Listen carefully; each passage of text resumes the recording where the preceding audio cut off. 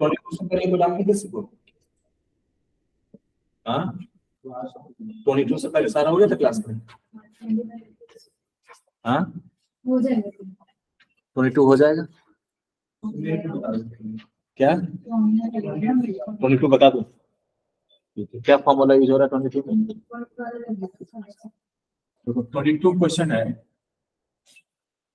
A B see the vertices of a triangle. A B C एक triangle है और तीनों पॉइंट दिया हुआ है, वर्टिसेस दिया हुआ है मुझे। Okay it is the vertices of a triangle and M is the mid point of AC. AC का जो मिड पॉइंट है वो क्या है? एम है। M is the mid point of AC if ji divides BM. जी एक point है जो बीएम को डिवाइड करता है in what ratio? 2:1। Then GOA, then cos of GOA, O being the origin, O इधर कहीं origin है, तो GO इधर नहीं लेते, O origin इधर ले लेते, तो कौन सा एंगल निकालना है? GOA, GOA, इसका कॉस निकालना है, ठीक है? ये वो क्वेश्चन। अच्छा और देखो M क्या है? मिड पॉइंट दिया हुआ है ना, इज इट गिवन दैट और not? M is the midpoint. What does it mean? It means it's a median. M is a median. Or G divides in 2:1 ratio. So G is centroid. समझ लो एक फंडा होता है ना, अगर ये median है, मीडियन क्या होता है? सामने वाले साइड को बाइसेक्ट करता है। जैसे ए से मीडियन बनाएगा तो इसको बाइसेक्ट करेगा, फिर ये बाइसेक्ट हो जाएगा, ये बाइसेक्ट। ये मीडियन होते हैं। मीडियन जहां पे मिलते हैं उसको बोलते हैं सेंट्रोइड, और सेंट्रोइड मीडियन को किस रेशियो में डिवाइड करता है? 2:1। समझ गए? आपको ये पता चल गया कि ये तो मीडियन है और ये सेंट्रोइड है, तो सेंट्रोइड निकल जाएगा आपको यहाँ से। सेंट्रोइड कैसे निकलेगा? तीनों के वर्टिसेस को ऐड कर दो और डिवाइड कर दो। सेंट्रोइड क्या होता है? x1 + x2 + x3/3 comma y1 + y2 + y3/3 comma z1 + z2 + z3/3। तो ABC तो दिया हुआ है ना, तो तीनों के ABC के तीनों के x कोऑर्डिनेट को ऐड करो, x1 x2 x3, तो कितना आ रहा है? x1 + x2 + x3 3 नहीं 2/3 हो जाएगा। समझ गए? नहीं सॉल्व करके 2 आ रहा है 3 से डिवाइड करने के बाद। अब देखो y कोऑर्डिनेट निकालो, y1 + y2, तीनों y को जोड़ दो, 3 से डिवाइड कर दो, 242। तो ये पॉइंट निकल गया, सेंट्रोइड निकल गया हमारा। समझ गए? अब इस एंगल को थीटा मान लो, और ओरिजिन तो 0 0 ही होता है ना? तो ए पॉइंट पता है ना, ए पॉइंट क्या दिया हुआ है? 3 0, और सेंट्रोइड निकाल दिया आपने, क्या 2 4। ये दो वेक्टर है बस, और कुछ नहीं। इसके बीच का एंगल निकाल देना, इसको मान लो ए वेक्टर, इसको मान लो बी वेक्टर, और cos थीटा निकाल देना। cos थीटा का फॉर्मूला क्या होगा? a dot b a mod b mod, ये फॉर्मूला। एक चेयर आगे कर दो बस, है ना? चेयर आ गया,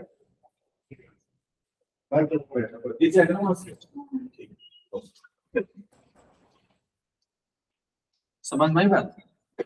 नहीं तो ए वेक्टर कैसे निकालेंगे? ए पॉइंट पता है ना, तो ओ ए वेक्टर क्या होता है? x2 - x1 i cat plus y2 - y1 j cat plus j2 - j1 k cat, है ना? तो बी वेक्टर निकल जाएगा 3 - 0, तो 3i, 0 - 0 तो 0j, -1 - 0 तो -1k, और ए वेक्टर निकल गया। ए वेक्टर कैसे? 2 - 0 तो 2i, 4 - 0 4j, 2 - 0 2k, ए और बी निकल गया, है ना? समझा भाई? कुछ सिखाई नहीं क्वेश्चन। तो ए डॉट बी क्या होगा बताओ? ये ए है और ये बी है, तो 2 into 3 6 plus 4 into 0 0 2 into -1 -2 upon ए का मैग्नीट्यूड ऑफ दिस कितना है? 4 प्लस 16 प्लस 4, फिर क्या है इसमें बताओ? 9 प्लस 1।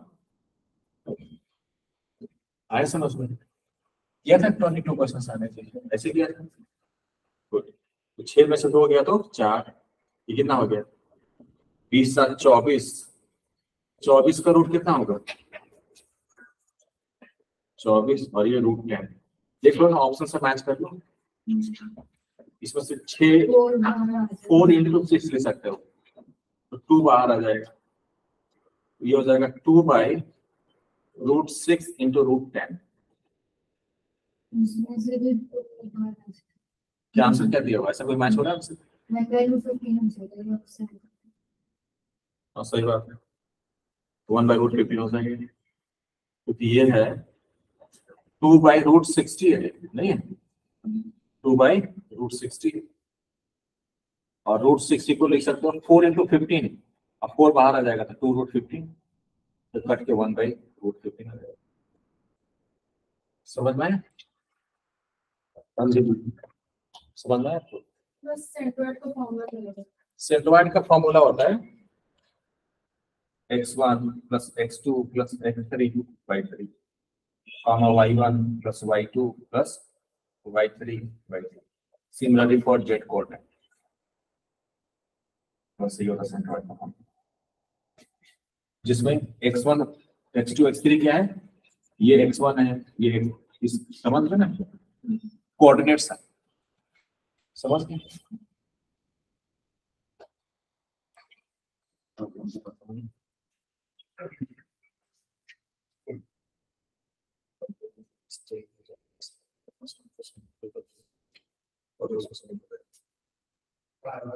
हाँ सर, एक बार और करें।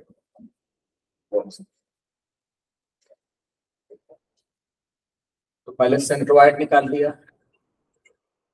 बस मेन वही था। सेंट्रोइड निकालने के बाद OG वेक्टर आ गया और OA वेक्टर आ गया, उसके बीच का एंगल cos थीटा से डन। लिखिए नेक्स्ट डाउट कौन सा? 34।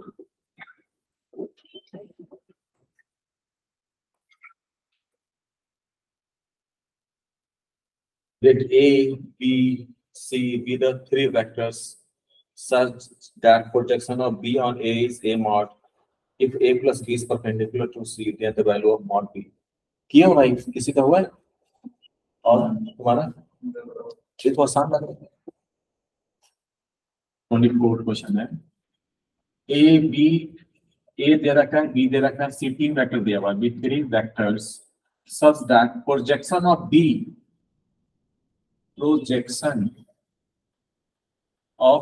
वेक्टर ऑन A वेक्टर दिया है, कितना? Mod A। एक फॉर्मूला बताया था ना, projection of B on A का क्या फॉर्मूला होता है? No, projection of B on A vector B dot A का एक फॉर्मूला होता है, B डॉट A का किसका फॉर्मूला है? Projection of B on. अभी दे रखा मॉड A, तो B A कैप को क्या लिख सकते हो? A by mod A equal to A mod. तो B डॉट A क्या आ गया फिर आपके पास? मॉड A का स्क्वायर।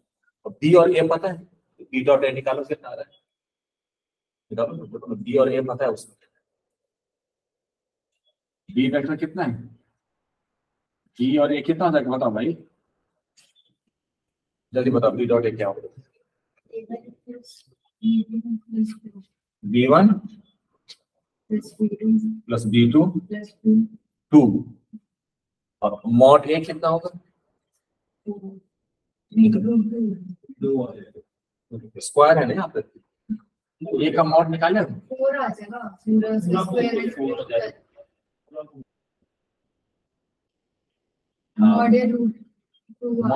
मॉड A 2 है, तो मॉड A का स्क्वायर 4 हो जाएगा। तो B1 प्लस B2 कितना आ गया? एक रिलेशन है। और क्या बोला उन्होंने? A plus B is perpendicular to C. तो A plus B perpendicular to C. तो इसका मतलब है A plus B dot C क्या होगा भाई? 0 होगा, क्योंकि A plus B C के परपेंडिकुलर है, तो इनका डॉट प्रोडक्ट 0 होगा। तो बताओ A plus B करो और C के साथ डॉट करो, बताओ क्या है? A और B को कैसे ऐड करेंगे? रिस्पेक्टिव कंपोनेंट्स को ऐड करेंगे। तो क्या आ रहा है? हाँ, चलो A plus B पता पहले कितना आ रहा है? B1 plus 1 I cap plus B2 plus 2 B2 plus 1 again J cap plus 2 अच्छा, इसमें 2 रूट 2 दोनों में रूट 2 है क्या? 2 whole to s 2 into root 2 2 into root 2 J cap और C वेक्टर क्या बताओ? 5 I cap plus J cap plus root 2 cap plus root 2 J cap equal to 0। तो डॉट प्रोडक्ट क्या हो जाएगा? B1 plus 1 into 5, तो 5 B1 plus 5 प्लस क्या हो जाएगा? B2 plus 1 plus 4 equal to 0। यहाँ से भी B1 B2 का रिलेशन आ गया, समझ रहे भाई? तो कितना आ गया फिर बताओ? 5 B1 plus B2 कितना आ गया जैसे? -10। दूसरी इक्वेशन आ गया, दोनों को सॉल्व करके B1 B2 निकालो। B1 B2 निकालते क्या निकल जाएगा? B निकल जाएगा। जब B निकल जाएगा तो B का मॉड निकल जाएगा। यहाँ से अभी मैं ऐसा अभी मैं करने वाला हूँ और ये तेरे में साइन ब्लैक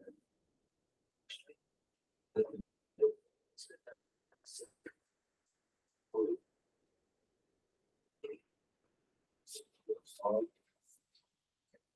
बनाम तो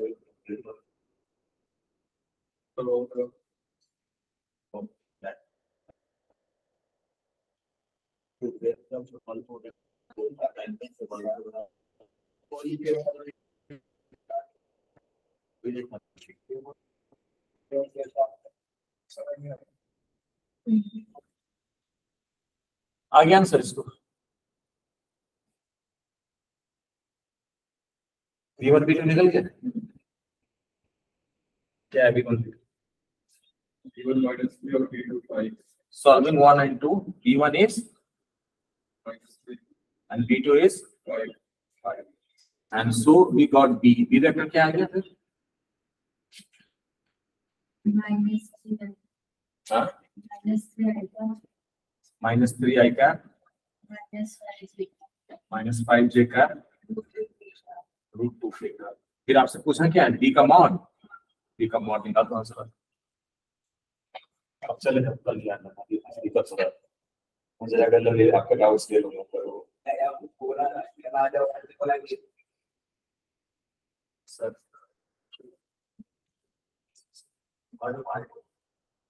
कॉम्प्लेक्स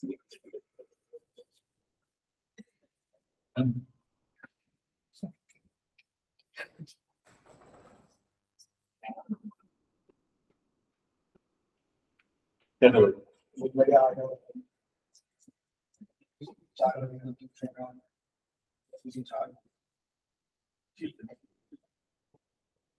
बताओ लिखिए, आप समझ पाए? पक्का समझ आ रहा है? नेक्स्ट आप कौन सा? 26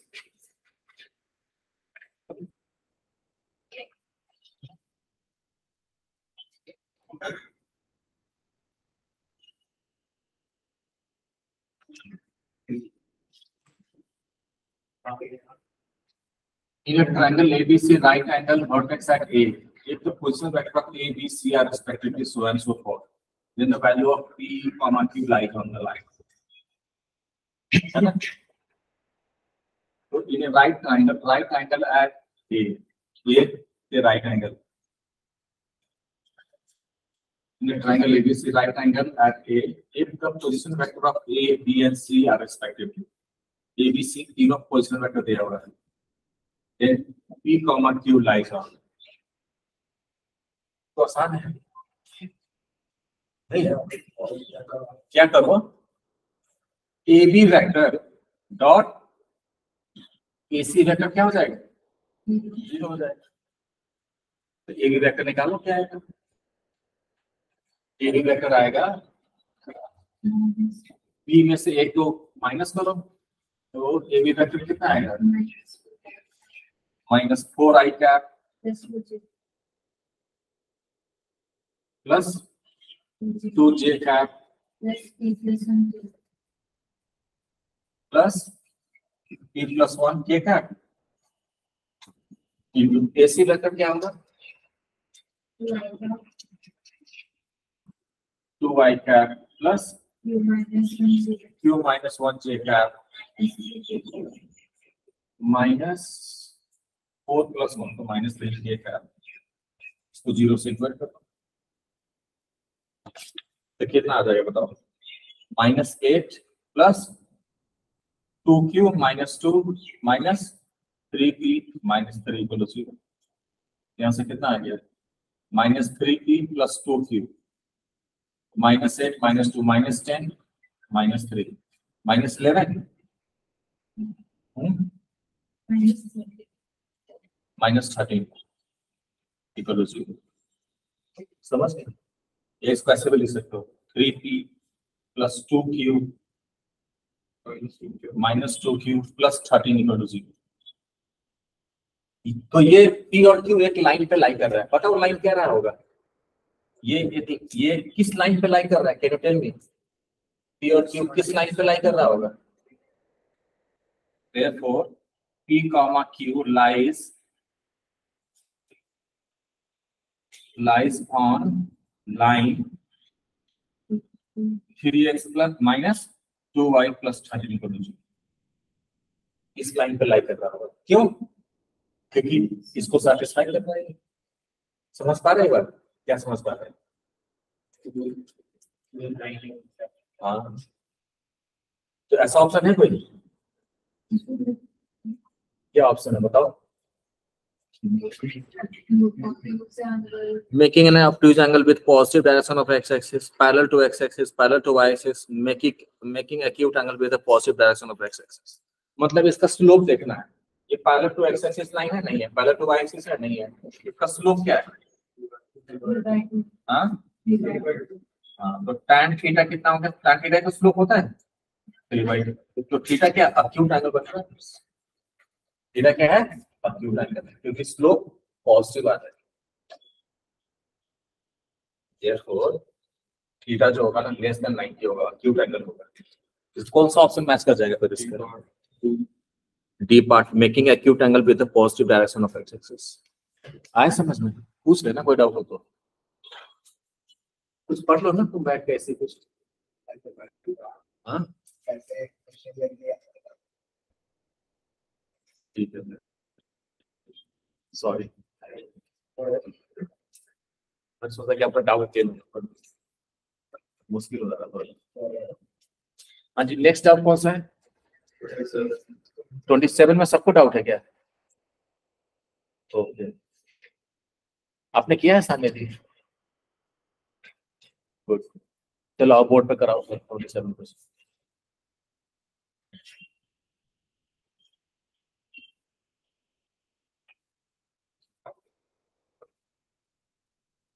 इतना कुछ नहीं है, सिंपल वो एक ट्रायंगल लॉ वगैरह लगेगा, राइट ऐसे कुछ होगा, आ जाओ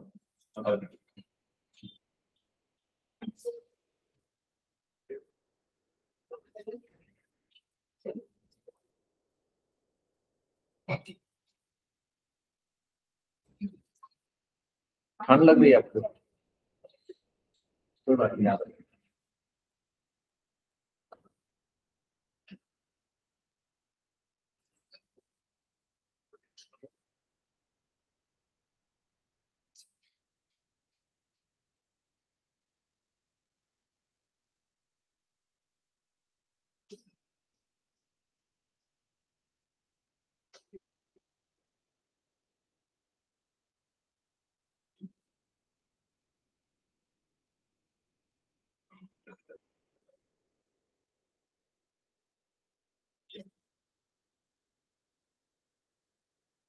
ने पहला नाम एबीसीडी, एबी वेक्टर दिया है, एबी वेक्टर दिया है, एसी वेक्टर दिया है, फिर निकालना dB, dB dot AB, dB vector निकालना पड़ेगा पहले। एबी ट्रायंगल लेने के पहले, तो इसमें ट्रायंगल और सारा देख ले, तो एबी प्लस बीबी जो होगा मेरा एबी के बराबर। सही फिर बात।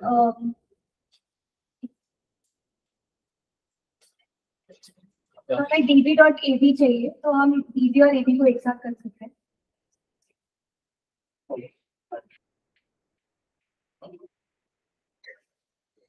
दोनों साइड मॉड ले लेंगे, फिर स्क्वायर कर देंगे, तो एबी का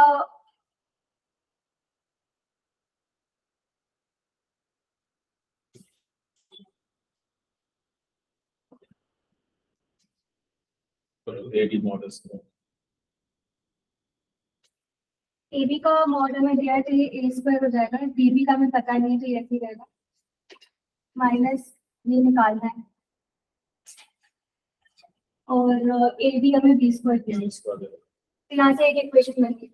एक और इक्वेशन बन जाएगी इससे, ए बी सी ले लेंगे, ट्रायंगल बीसी वेक्टर भी है, एबीसी ले, बीसी वेक्टर भी बी वेक्टर है बेसिकली याद हाँ ये बी वेक्टर, ये इसका भी मैग्नीट्यूड ए है, तो उससे बेटर ये बीसीडी ले लेंगे ताकि डीबी आ जाए बस। इससे हमें एक ऐसी इक्वेशन बनेगी, उनको सॉल्व करके फिर सीधा ए बी डॉट डीबी निकल जाएगा, इसको कैंसिल आउट कर देंगे तो सीधा ये निकल जाएगा। सही बात है। इक्वेशन क्या बनेगी उसमें, दूसरी वाली डायरेक्ट देखो डायरेक्टली,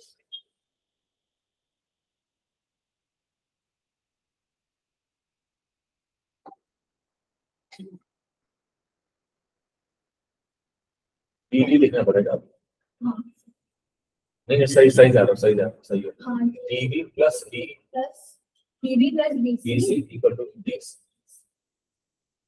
तो डीबी प्लस सी,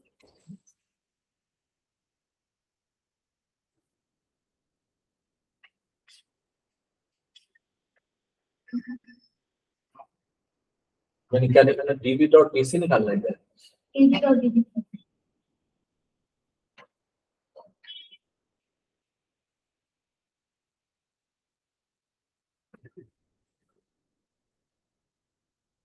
डीबी डॉट एबी कैसा है?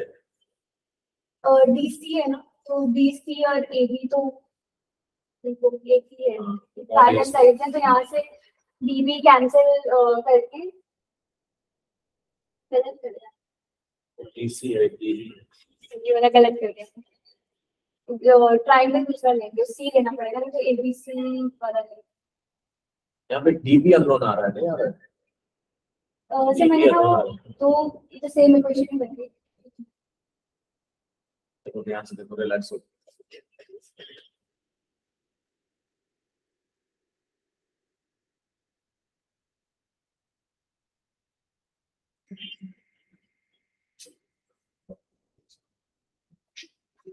आप इसके लिए ये ट्रायंगल और ये वाला ट्रायंगल है, ये ओ ले लो, तो ये नहीं लेंगे, आप ए ओ बी ले लेंगे, तो ये सी बाई 2 हो जाएगा, ये टीवी बाई 2 हो जाएगा, और ये एक पूरा रहेगा, उससे आ जाएगा। उससे क्या देगा लिखो,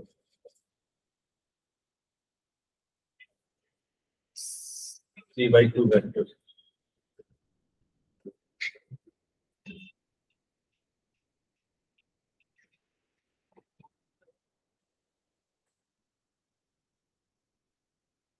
AO/2 को लिखो, AO तो ये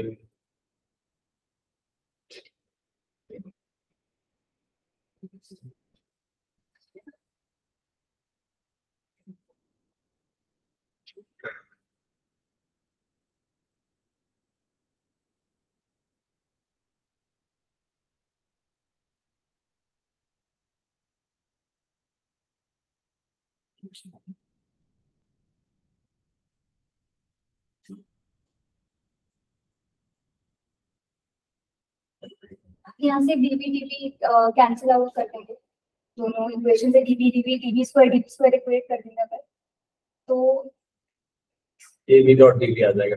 हाँ सीधा बनेगा। गुड, आया समझ में?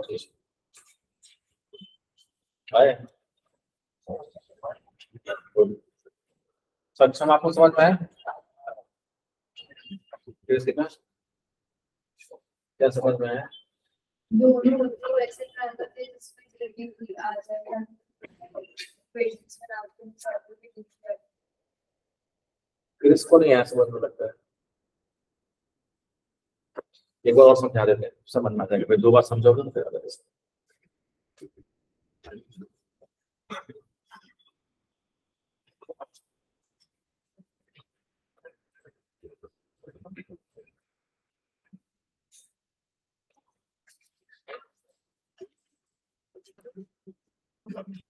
कौन सा क्वेश्चन था? 29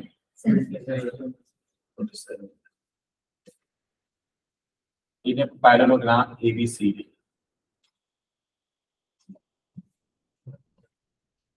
ABCD parallelogram. AB क्या है? A वेक्टर है। नहीं, AB का मैग्नीट्यूड दे रखा है, ये लेंथ दे रखा है। और क्या दे रखा है बेटा?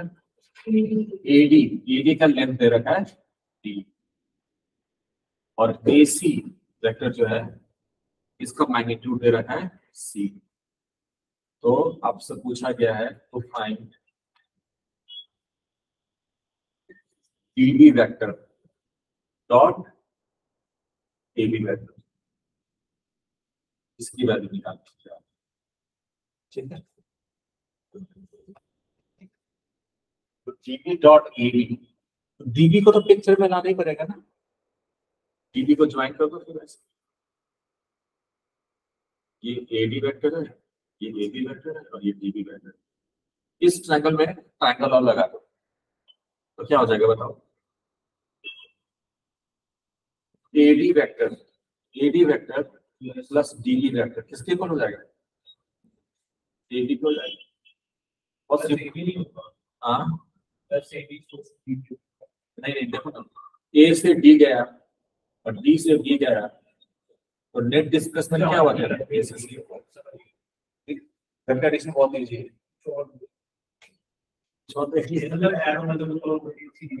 समझ में आया?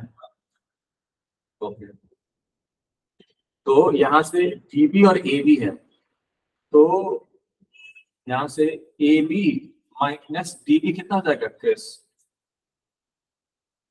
आप बताओ बेटा, AB माइनस DB कितना हो जाएगा? इसको उधर लेंगे और कुछ नहीं किया, AD वेक्टर हो जाएगा। ठीक है, अब क्या करेंगे, इसमें मॉड लगा देंगे दोनों साइड। ये वेक्टर उसके इक्वल है, तो AB माइनस DB का मॉड किसके इक्वल होगा? AD के मॉड के इक्वल होगा। अब देखो, अब दोनों साइड स्क्वायर कर देंगे, तो एक वेक्टर का ना किंग्स प्रॉपर्टी है। पता वेक्टर का किंग्स प्रॉपर्टी क्या है? एक्स वेक्टर के मॉड का स्क्वायर पता क्या होता है? एक्स डॉट एक्स होता है। कुछ ज्यादा ही इंपॉर्टेंट प्रॉपर्टी है ना। या ऐसे कहो, ए डॉट ए क्या होएगा? ए के मॉड का स्क्वायर, ए के मॉड के स्क्वायर को ए डॉट ए। ठीक है, तो हमने इसको स्क्वायर करने के कारण यही है कि इससे हमें कुछ मिलेगा। तो ये क्या हो जाएगा बताओ बेटा? A B minus D B, A B minus D B dot A B minus D B by that rule. समझ गए? और एडी तो पता है हम लोगों को, एडी का मैग्नीट्यूड कितना है? ये बी स्क्वायर है। अब इसको इंटू करो तो क्या हो जाएगा? A B dot A B क्या होगा? A B mod square. फिर इसको उससे इंटू करोगे तो minus A B dot D B. फिर इसको इससे इंटू करो तो क्या हो जाएगा? D B dot A B. और डॉट प्रोडक्ट कम्यूटेटिव होता है, ए डॉट बी और बी डॉट ए सेम होता है। तो D B dot A B को आप A B dot D B में लिख सकते हो। मतलब यही चीज आ रहा है, उसको 2 टाइम्स कर दे रहा है। प्लस क्या हो जाएगा फिर?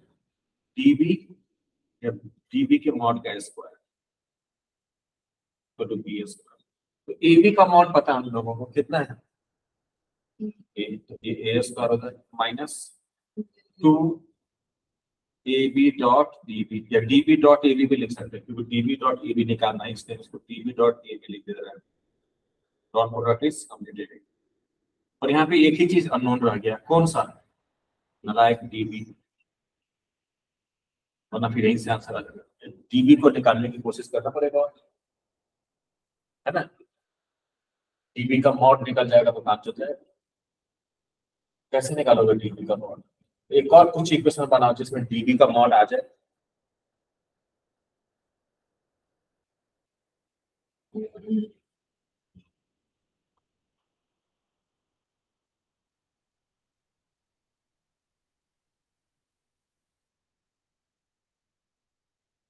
तो इस ट्रायंगल को लेना पड़ेगा। पता देखो, आप ये ट्रायंगल लो या उधर ट्रायंगल लो, ये सेम बात है।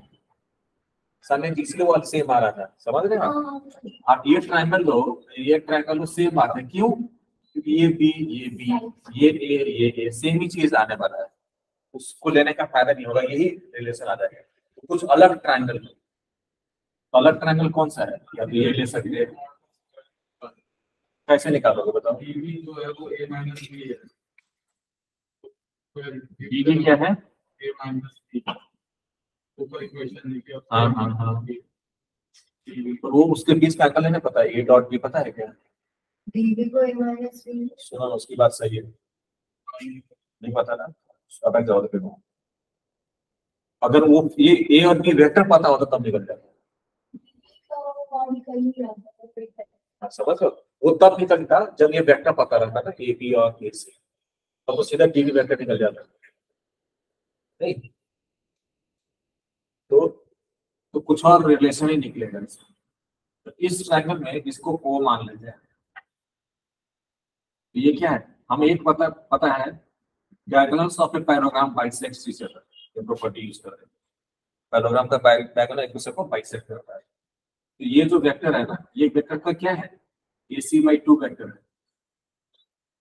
AC/2 वेक्टर प्लस ये जो है ना, पता क्या है?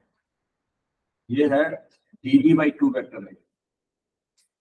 DB इधर है, बस इसका मैग्नीट्यूड हाफ हो जाएगा और डायरेक्शन उधर ही है। ठीक है, इक्वल टू क्या होगा? RN का ए वेक्टर होगा, AB वेक्टर होगा। ए वेक्टर है ही नहीं हमारा, वो एक मैग्नीट्यूड है उसका, समझे? यहाँ से यहाँ गया, यहाँ से यहाँ गया, तो नेट डिस्प्लेसमेंट AB हो गया। ट्रायंगल लॉ बस सही होता है। ठीक है, अब इसको 2 से उधर टाइम्स कर दो, तो AC प्लस DB तो 2 टाइम्स AB वेक्टर, और फिर AB और DB को एक साथ कर दो, AB और DC को एक साथ कर दो, तो 2AB माइनस DB कितना होगा वेदांत माथुर?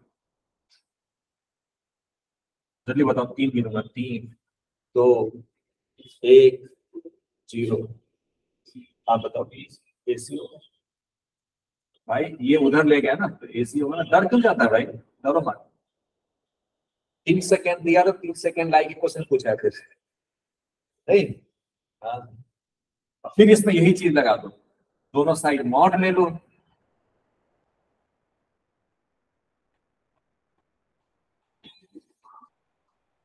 दोनों साइड मॉड ले लो और फिर स्क्वायर कर दो, फिर वही प्रॉपर्टी। क्या? वेदांत एक वेक्टर है, वेदांत वेक्टर के मॉड का स्क्वायर क्या होगा? वेदांत वेक्टर डॉट वेदांत वेक्टर, समझे? तो बस यहाँ पे भी यही लगा था फिर से, 2AB minus DB dot 2AB minus DB। और AC तो पता है ना बेटा, AC का मॉड पता है, क्या है? C, right? फिर इसमें डिस्ट्रीब्यूटिव प्रॉपर्टी लगा दो, तो सब डायरेक्ट इसको इंटू करेंगे तो 4AB मॉड स्क्वायर, और AB का मॉड क्या है? A, सीधा डालते हैं इसको, फिर इसको इससे इंटू करोगे तो क्या आएगा? माइनस। सर उधर C² नहीं होगा? माइनस सी स्क्वायर। इसको इससे इंटू करेंगे तो डीबी डॉट ए बी हो जाएगा। फिर इसको इससे करेंगे तो 2 टाइम्स माइनस, यहाँ पर 4 टाइम्स हो जाएगा। फिर इसको करेंगे तो plus dB square. DB square नहीं पता तो रहने दो, डीबी स्क्वायर तो सी स्क्वायर। ये दूसरी इक्वेशन आ गई। अब दोनों से ना डीबी स्क्वायर को उड़ा दो तो डीबी डॉट ए बी आ जाएगा आपका। समझ रहे हैं आप? करीब आंसर निकल गया। समझ में आ गया?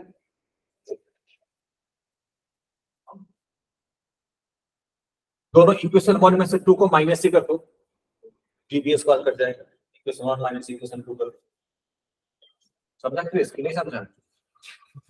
इक्वेशन 1 माइनस इक्वेशन 2 कर दो, तो 1 में से 2 को माइनस करो तो ए स्क्वायर माइनस 4a स्क्वायर क्या होगा? Minus 3a square minus 2 dB ए प्लस क्या हो जाएगा बेटा? 2 dB dot A B. DB square खल्लास, तो क्या बचा? सी स्क्वायर माइनस सी स्क्वायर। तो 2 dB dot A B is equal to how much? 3a square plus b square minus c square. db dot ab निकालोगे तो 2 से डिवाइड हो जाएगा। Therefore, db, तो इसीलिए मैं बोला नहीं था ये सब प्रूफ, ये सब बहुत जरूरी है जब पढ़ाया था। तो ये सब बेसिक होता है, खुद ही सोचना पड़ता है कितना एंगल और लगाएंगे है ना। और समझा? तो db डॉट ab कितना आ गया? ये आंसर आ गया 3a square plus b square minus c square by ये आंसर आएगा। अब पूछा जाओगे तो 28 क्वेश्चन वो गलत है। तो डेट गलत है question. Tanya ji what do you से? A cap B vector 2 unit vectors if the vectors C and D perpendicular to each other, the angle between A and B. I answer. तो आ ही जाएगा answer. गलत question. अरे भैया वही तो confirm कर रहे हैं लोग, बोलिए उसका आ गया आंसर। बोलेगी वो इनडायरेक्टली बोलेगी तो गलत हो। उसका आंसर आ गया है, समझ नहीं पा रहे हो तुम। चलो देखते हैं, हो सकता वो भी गलत, वही गलत। I was just kidding. Okay, देखो लिखते के लोग 28 ना। A cap and B cap are 2 unit vectors. If the vector C एक वेक्टर है A cap plus 2B cap और D एक वेक्टर है 5A cap plus 4B cap. If the vector this and this perpendicular to each other, then the angle between A and B. तो बोला C और D जो है perpendicular है। What does it mean? C dot D 0 डालो तो C क्या है? A cap plus 2B cap dot D क्या है? 5A cap plus 4B cap equal to 0. इसको इससे इंटू करो तो क्या आएगा? 5 आ जाएगा। 5 इंटू A cap का स्क्वायर आएगा, नहीं? तो A cap का मॉड क्या होगा? 1 यूनिट वेक्टर है, सीधा 5 यूनिट है। फिर इसको इससे इंटू करोगे तो क्या आएगा? 4 times A cap dot B cap। फिर इसको इससे करोगे तो क्या हो जाएगा? 10 टाइम्स 14 टाइम्स हो जाएगी total plus 4 8 D dot B B mod square of B cap at magnitude 1 equal to 0. So 14A cap dot B cap is how much? Minus 13. A cap B cap कितना आ गया?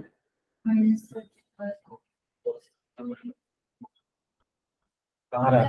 मेरे को ध्यान आया, मैंने solution दिया तो उसने A माइनस भी करके किया, मैंने वैसे तो उससे आंसर पास कर। Okay, now I understand. Question में मिस्टेक है, यहाँ पे -2 भी है, माइनस है।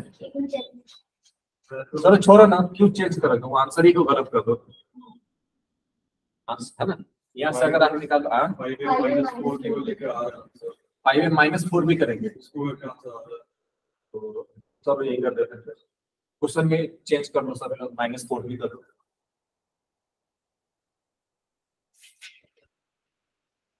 इधर कितना हो जाएगा फिर? इसके बाद खुद सॉल्व कर लो। ठीक,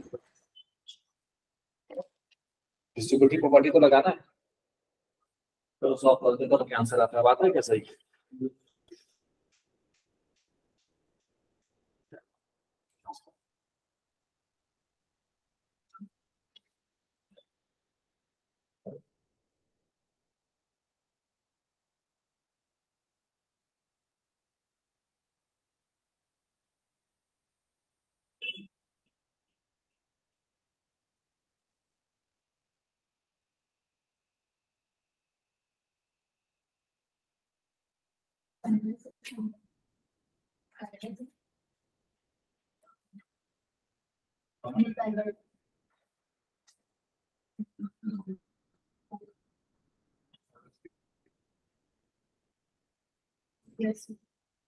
आगे सॉल्व। ए डॉट बी कितना है? हाँ भैया प्लीज सब क्या है? ए डॉट बी क्या है सॉल्व करके बेटा? ए डॉट बी क्या होता है?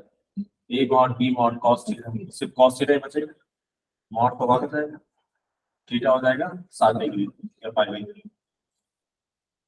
समझ गए? आए समझ में? बताओ ना, बोलो डरो मत।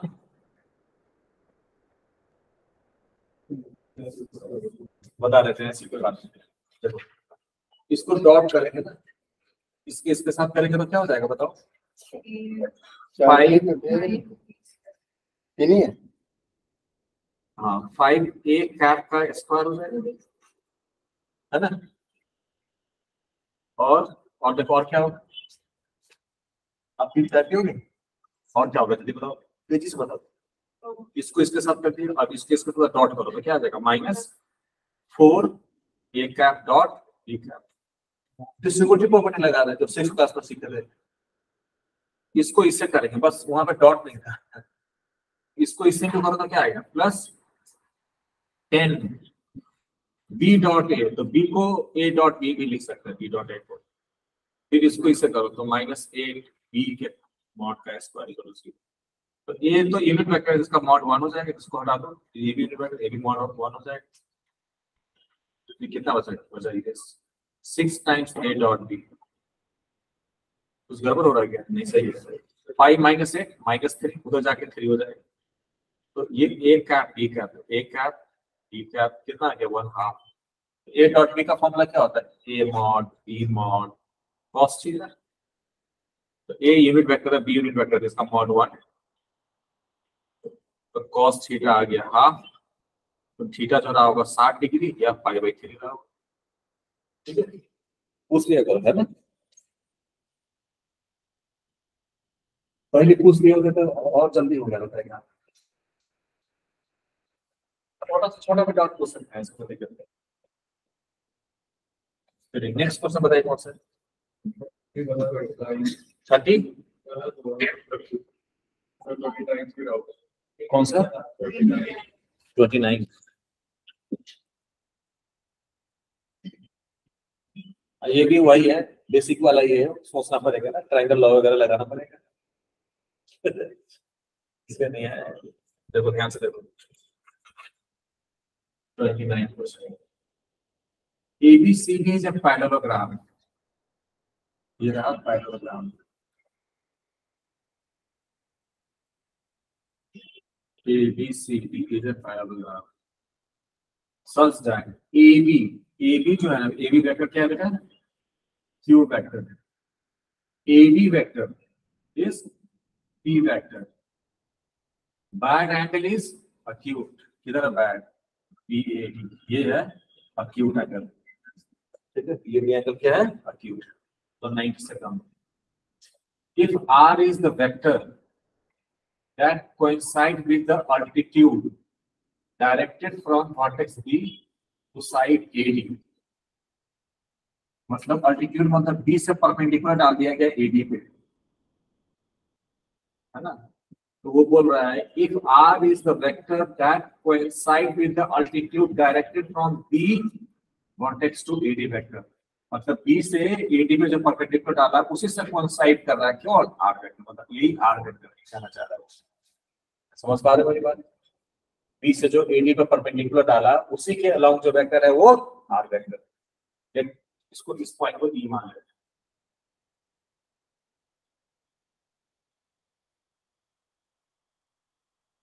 Then are vector is given by, are vector निकालना है फिर, ठीक है। ऑप्शन में ऑप्शन में कुछ ऐसे ही है, ऑप्शन का भी ध्यान रखो जरा। आर वेक्टर निकालने के लिए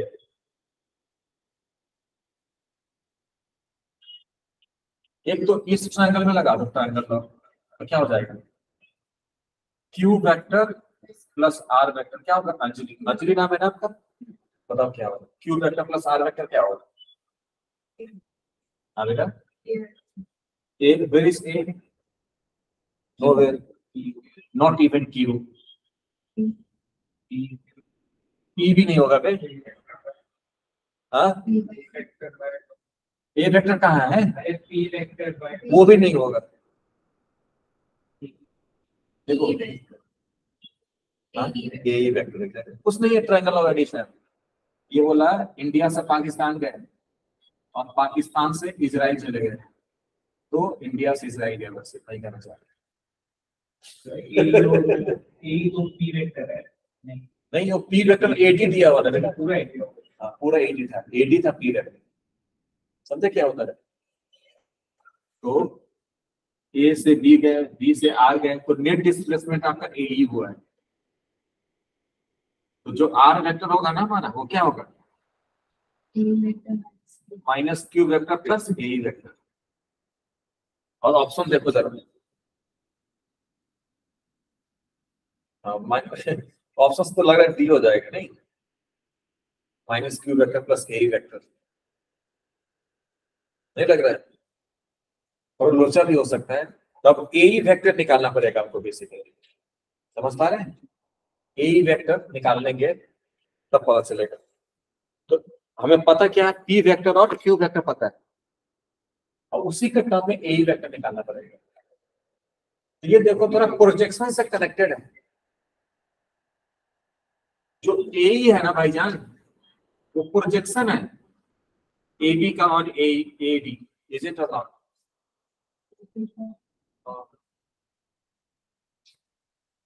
इसका प्रोजेक्शन इस पर कैसे निकालते हैं, इसका ये वेक्टर है और एक ये वेक्टर है, ये मान लो ए वेक्टर है और ये बी वेक्टर है, तो ए वेक्टर का बी वेक्टर में प्रोजेक्शन का मतलब होता है इसका साइडों निकालना है, इस पर मतलब यहाँ से परपेंडिकुलर डाल दूं, ये जो लेंथ है यही प्रोजेक्शन है इसका ओवर दिस, गॉट इट, इसका फॉर्मूला, तो ऐसा ही तो सीन बन रहा है, ऐसा मान लो ये वेक्टर है, सुनो सुनो सुनो सुनो, ये वेक्टर है और एक ये रहा, ये मान लो ये क्यू वेक्टर है और ये क्या है पी वेक्टर, क्यू का प्रोजेक्शन पी पे कैसे निकालोगे, तो यहां से इसको परपेंडिकुलर डाल लो, तो ये जो है ना ये प्रोजेक्शन है किसका, क्यू का, तो ए, तो पता क्या हो जाएगा ए, फिर ए हो जाएगा, अच्छा ए का प्रोजेक्शन बी पे क्या फॉर्मूला बताता है, ए का प्रोजेक्शन बी पे क्या होता है, ए डॉट बी कैप होता है, ये फॉर्मूला होता है, डिराइव भी कराया था, आपको थ्योरी मिल जाएगा बाद में, ये अभी याद कर लो, जैसे ये ए वेक्टर है और ये बी वेक्टर है, तो ए वेक्टर का बी में प्रोजेक्शन निकालेंगे ना, उसका फॉर्मूला होता है ए वेक्टर डॉट बी कैप, समझ गए। जैसे मान लो इंडिया, इंडिया वेक्टर का प्रोजेक्शन निकालना है, projection of India vector on USA vector क्या होगा, सुनो तो सही, जितना बोलो उतना ही सुनो, बस ज्यादा मत सोचो। इंडिया वेक्टर का यूएसए में वेक्टर में कैसे निकालोगे प्रोजेक्शन, इंडिया वेक्टर है और एक यूएसए वेक्टर है, तो इंडिया वेक्टर का यूएसए वेक्टर का प्रोजेक्शन कैसे निकालेंगे, India, India vector dot no USA cap, mod आ गया ना आपका, यूएसए कैप क्या होगा, यूएसए वेक्टर भाई वो बी कैप लिखा हुआ है, ए डॉट बी नहीं लिखा हुआ है, समझ गए आप लोग, ओके। सो बताओ फिर तुम ए वेक्टर बताओ तुम क्या होगा, जल्दी बताओ, 5 काम करूंगा, 5 4 3 Q vector dot class equivalent, right.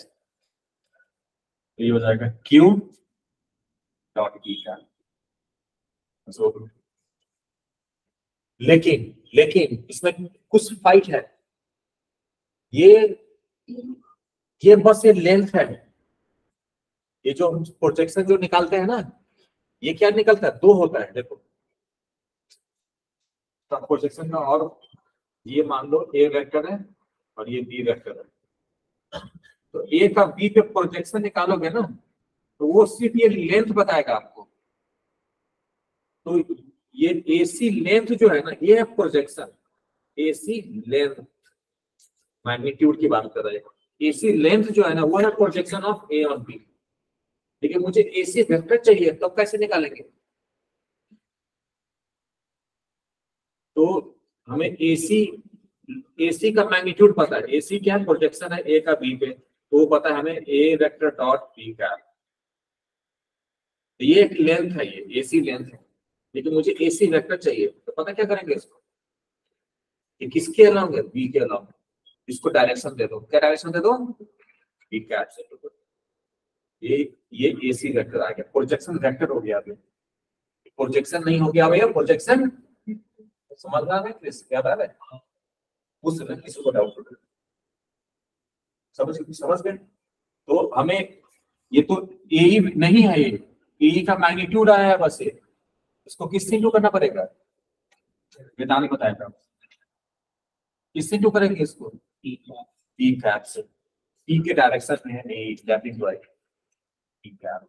ये आंसर हो जाएगा। ऐसा है कोई ऑप्शन हो जाएगा थोड़ा बहुत। एग्जैक्टली, Q डॉट P को आप लिख सकते हो P vector upon P mod into P cap. ये ऐसा है आंसर। P वेक्टर को जो दूसरा P कैप है उसे भी ऐसे लिख दो, P vector upon mod of P।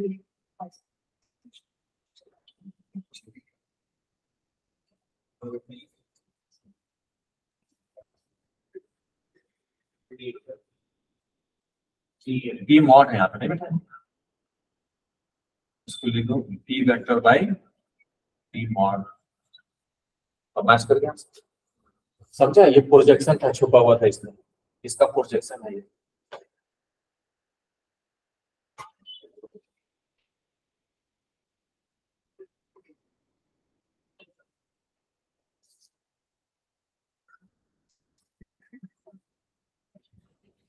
इसलिए अब भाई वेदांत आ रहा है नहीं आया,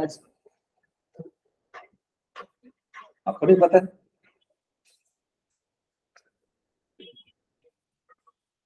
नेक्स्ट डाउट कौन सा है?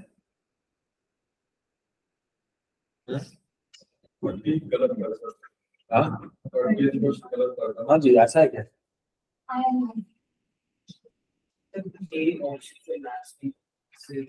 नहीं मैच कर रहा था। अरे बुर्बक, P डॉट P जो है ना, P के मॉड का स्क्वायर ही तो है वो। ये P के मॉड का स्क्वायर है, इसको क्या लिख सकता है, T डॉट P लिख सकता है। नहीं समझा? ये ऐसी बात नहीं है, डाउट हो के पूछ लेना चाहिए। Q डॉट P, ये P वेक्टर है ऊपर, सॉरी ये जो P वेक्टर, और ये P के मॉड का स्क्वायर है, उसको तुम P डॉट P लिख सकते हो, है ना? Yes.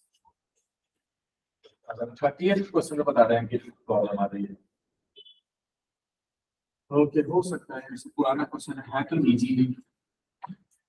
If vector A, B and C are mutually orthogonal, मतलब तीनों एक दूसरे के परपेंडिकुलर है, नहीं ऑर्थोगोनल मतलब 90 डिग्री बना रहा है, मतलब A डॉट B भी 0 दिया हुआ है, B डॉट C भी 0 दिया हुआ है, और C डॉट A भी 0 दिया हुआ है। इसका मतलब ये होगा, ये होगा ना, ऐसे सॉल्व किया है।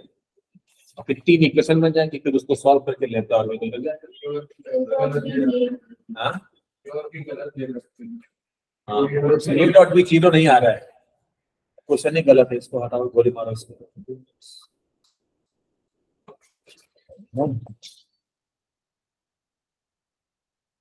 तो नेक्स्ट क्वेश्चन बताओ फिर कौन सा। 33 से पहले कोई। ओके, आपने किया 33 सामने आपने किया।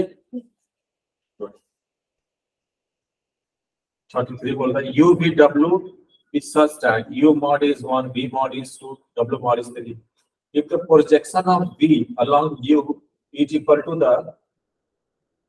that of w on u and okay, उसने बोला प्रोजेक्शन ऑफ क्या, if the projection of v on u, तो v का प्रोजेक्शन u पे क्या होगा, v डॉट u का, समझ रहे हो, projection of v on u दिया है ना, तो यही होगा v dot u cap, sorry.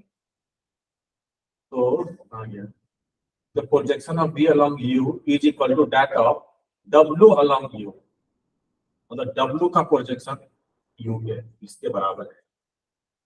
और फिर बोला v और w are perpendicular to each other, तो v डॉट w 0 दिया हुआ है, तो आपको u minus v plus w ये मॉड निकालना है, समझ गए। इसमें देखने से पता चल जाएंगे किंग्स प्रॉपर्टी लगेगा। इसको कैसे सॉल्व करोगे आगे, इसके लिए कि u वेक्टर निकाल देगा कोई, v वेक्टर कोई निकाल देगा, w वेक्टर निकाल देगा, फिर सॉल्व करेगा उसका मॉड करेगा, वैसा नहीं हो पाएगा। इसका स्क्वायर निकालेंगे पहले, समझ रहे हो। इसका स्क्वायर क्यों कर रहे हैं, क्योंकि इसको हम कुछ कर ही नहीं सकते हैं, और इसको स्क्वायर करके इसको कुछ कर सकते हैं। तो ये क्या हो जाएगा फिर, u minus v plus w dot u minus v plus w, वो सब जो इंफॉर्मेशन दिया है वो इसमें यूज हो जाएगा, समझे। तो u डॉट u क्या होगा, u के मॉड का स्क्वायर, ये फिर क्या होगा, ये प्लस है ना यहाँ पर, u ये माइनस है, माइनस u डॉट v, फिर u डॉट w, और क्या आएगा बताओ, minus v dot u 2 times u dot v लिख देते हैं, फिर माइनस प्लस हो जाएगा v के मॉड का स्क्वायर, फिर माइनस v डॉट w, फिर w लेंगे w डॉट u, यहाँ पे w डॉट u है तो प्लस का ही आ रहा है तो इंटू हो जाएगा, w minus w dot v, w dot v नहीं आएगा, यहाँ पे है w डॉट v, तो 2 टाइम्स हो जाएगा, फिर क्या आएगा फिर w का स्क्वायर, हाँ लिख दे सब।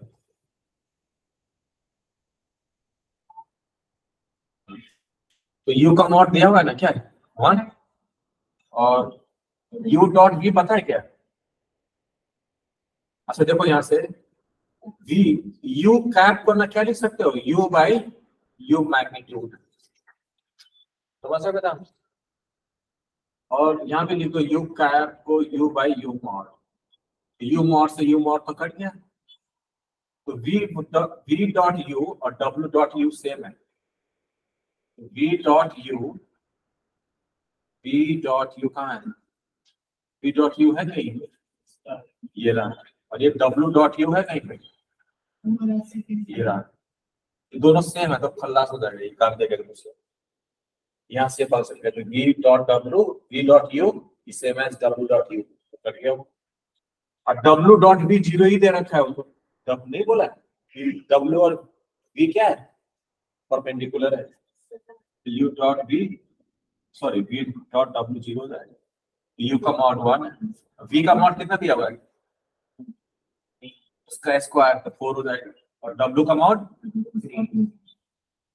9 हो जाएगा, तो हाँ हो जाएगा u minus v plus v, और इसका ये स्क्वायर आया, इसका आंसर जो फाइनल आंसर जो होगा रूट लग जाएगा। ये किंग्स प्रॉपर्टी कुछ ज्यादा ही इंपॉर्टेंट है, ध्यान रखना इसको।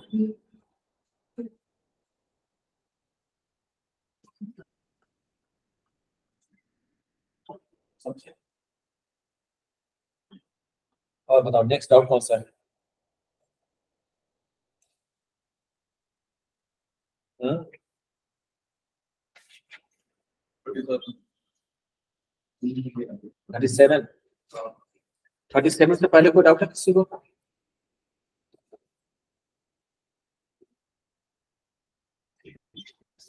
अब इस लेवल का ये भी भाई आपको क्वेश्चन ही है। हो गया था क्या? सबका हो गया था?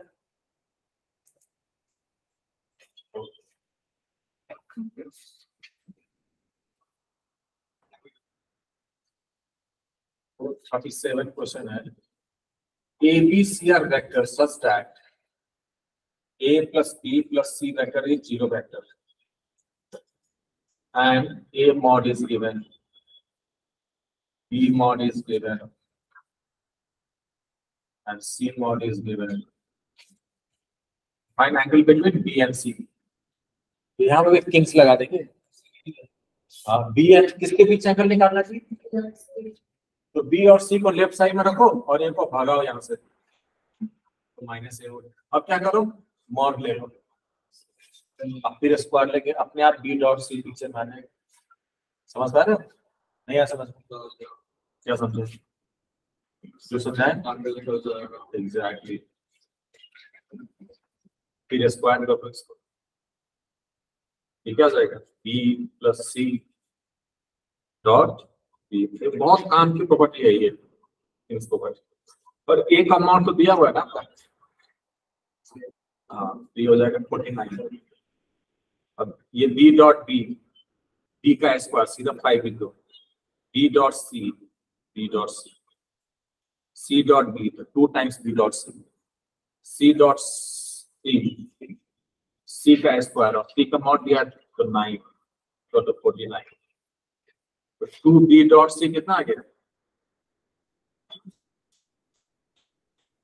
हाँ, उस गलत मतलब है क्या कैलकुलेशन? 25 हो गया।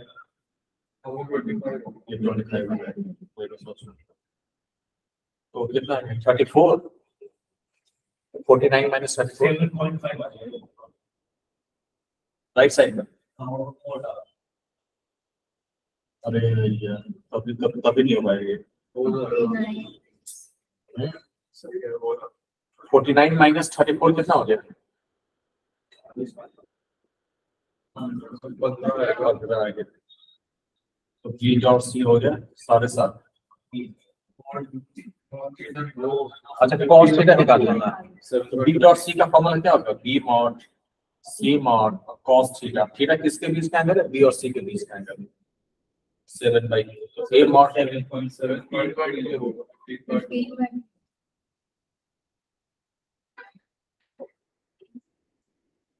तो A का मॉड क्या दिया है? तो एक B मॉड क्या है?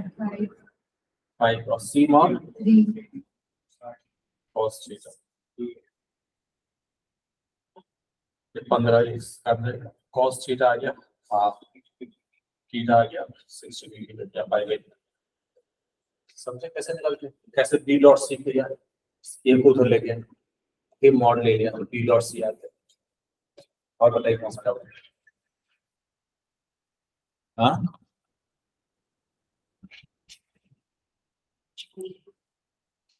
37 के बाद कौन सा है?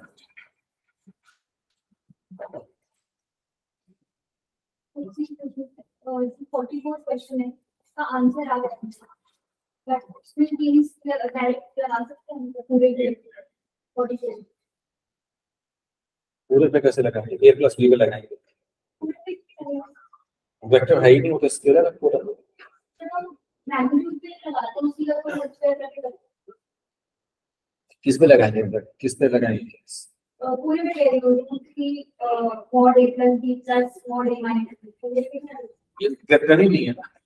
तो मैं कहती हूँ जब A plus B plus C का मॉड पे भी लगाते हैं ना हम लोग, तो वो भी स्केलर है।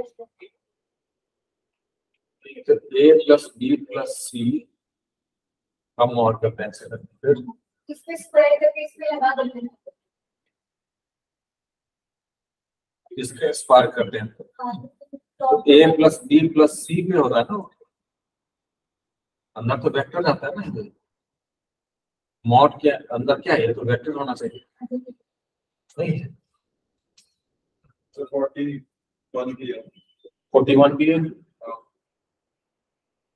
41 आसान है, एक बार ट्राई करो खुद से। a plus b, a plus 3b is perpendicular to that। अपने आप a डॉट b आ जाएगा पीछे, डॉट है ना, डॉट प्रोडक्ट कर दो, हो गया था क्लियर। तो ये क्वेश्चन जो 41 है इसमें दिया है ना आपको a plus 3b is perpendicular to 7 minus 7a minus 5b, तो इसका डॉट प्रोडक्ट 0 कर दो, यहाँ से एक इक्वेशन बन जाएगा। And a minus 4b is perpendicular to 7 minus 2b, तो उनका डॉट प्रोडक्ट 0 कर दो, तो वहां से एक इक्वेशन बन जाएगा, फिर आपका आंसर आ जाएगा a और b के बीच।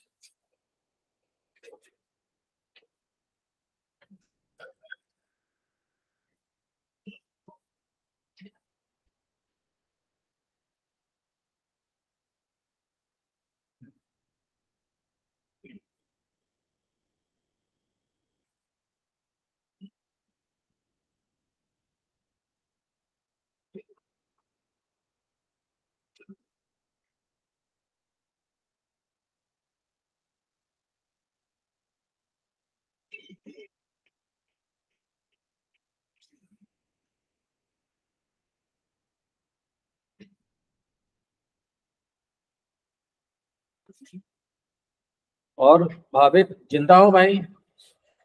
हाँ सर। कुछ बोल नहीं रहे हो यार, ना कोई डाउट पूछ रहे हो। सर निखिल जो पूछ रहा है मेरे वो मैच ही हो रहे थे तो मेरे को बोलने की जरूरत ही नहीं पड़ी। कभी कुछ वैसे कुछ बोलते हैं तो अपना कुछ अपना व्यू तो दो यार क्लास में, इंटरेक्टिव होना चाहिए ना क्लास थोड़ा, नहीं?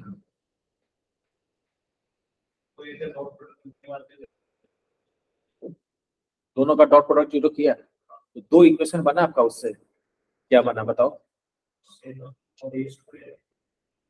7 mod a square 16 a dot b, ठीक है, mod b square equal to 0। और दूसरी इक्वेशन क्या बनी है? 7 mod a square 13 30 30 a dot b इस mod का स्क्वायर इक्वल टू 0। इतना ही आ गया, इसमें से माइनस कर दो दोनों इक्वेशन से, प्लस माइनस ये कट जाएगा, तो 36 a dot b 46 a dot b equal to कितना हो जाएगा? -23। चलो कुछ तो लग रहा है, कुछ एक के मॉड पे इसको, अब इसको उधर ले जाओ।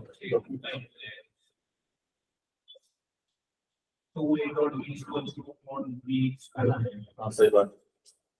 2a डॉट b क्या हो जाएगा? Mod b square. a और b का मॉड सेम दिया हुआ है क्या?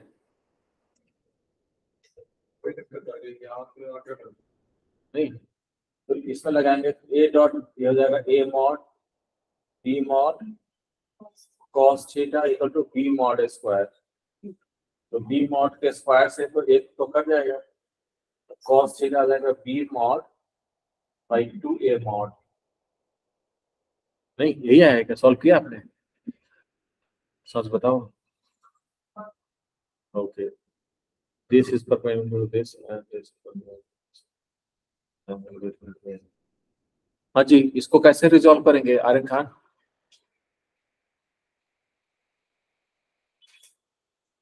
पहले देखो इक्वेशन यही आया था ना दोनों, आर्यन से पूछ रहा हूं। तो इसके बाद क्या किया था?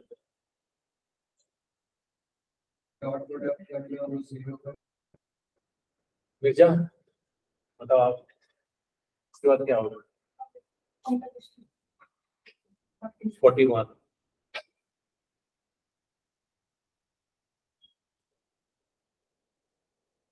इससे ना मैंने जो ए डॉट बी की टर्म है दोनों में इक्वेट कर दी थी, तो वो ए और बी ए स्क्वायर बी स्क्वायर का इक्वेशन आ रहा है, तो उससे फिर हो जाए। अच्छा ये बोलिए ए और बी के मॉड में भी रिलेशन है, यही कर रही है। हाँ ये तो है। कैसे आया था ये बी का मॉड? मैंने क्या किया था, जैसे अभी आपने ए स्क्वायर वाली का मैनिपुलेट किया है ना, हाँ हाँ जैसे बी स्क्वायर वाली का मैनिपुलेट कर दी थी, तो उससे ये cos थीटा आ गया था, उनको इक्वेट करके इसके बाद ए डॉट बी एलिमिनेट हो गया इससे। समझदार है क्या बोल रहे हो? एक बार क्या करो ना, ए डॉट बी को ही उड़ा दो इसमें से, माइनस इंटू करके ऐड कर दो, तो ए मॉड बी मॉड में रिलेशन आ जाएगा। कैसे करोगे?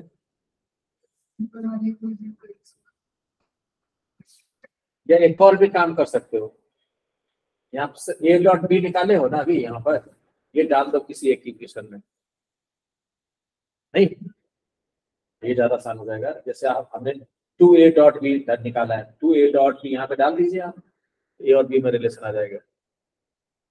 ये हो जाएगा 7 मॉड ए स्क्वायर प्लस ए डॉट बी क्या है, बी के मॉड का स्क्वायर बाई 2, तो 8 बी स्क्वायर आ जाएगा,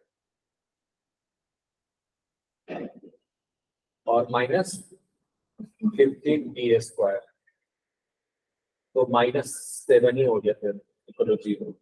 इसे परसेंट गए थे दोनों का मॉड से। ये बात क्लियर हुआ सबको कैसे किया, किसे बताऊं? ये जो इक्वेशन 1 में है ना, इसमें a डॉट बी की वैल्यू डाल दो, सॉरी ये वाली 2a डॉट बी की वैल्यू इसमें डालो, क्या आ जाएगा? इक्वेशन 1 में डाल दो। ये दोनों इक्वेशन बनाए आपने कि नहीं पहले, ये बताओ। इसमें डाल दो, हो जाएगा 7a square, 16a dot B कितना हो जाएगा, 2a डॉट बी है बी स्क्वायर, तो 16a डॉट बी क्या हो जाएगा, 8b स्क्वायर हो जाएगा, माइनस कितना है 15b स्क्वायर इक्वल टू 0। तो 7a स्क्वायर, 8 में से 15 क्या, तो -7, 7a square equal to 7b square, तो a स्क्वायर का mod equal to b square का मॉड, मतलब a मॉड और इक्वल टू b मॉड आ गया। आया समझ में? तो यहाँ से a और b का मॉड सेम आ गया, तो थीटा 60 डिग्री हो जाएगा, नहीं? तो ये दोनों कट ही जाएगा, दोनों का मॉड। तो डिग्री में पूछा है तो 60 लेके आना एग्जाम में, ठीक है? हाँ।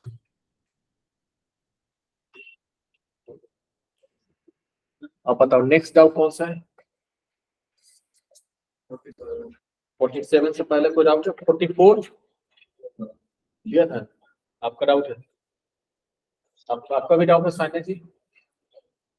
44 आपने बोला कुछ फर्जी तरीके से दिया है? हाँ, तो उसका आंसर नहीं आ रहा ना, तो दूसरा हो गया। ओके, अलग अलग किया फिर, है ना? 44 हो गया भाई आपका क्रिस?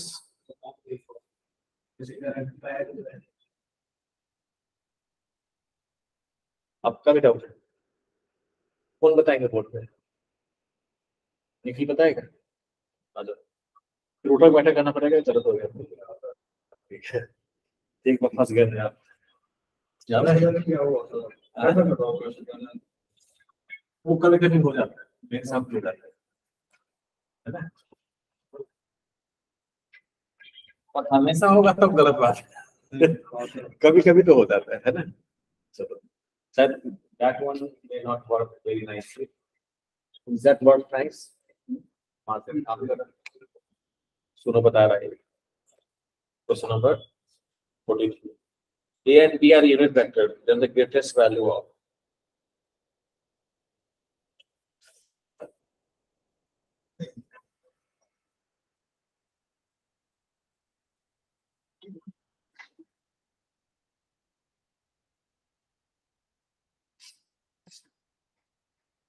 ये इसको खोल कर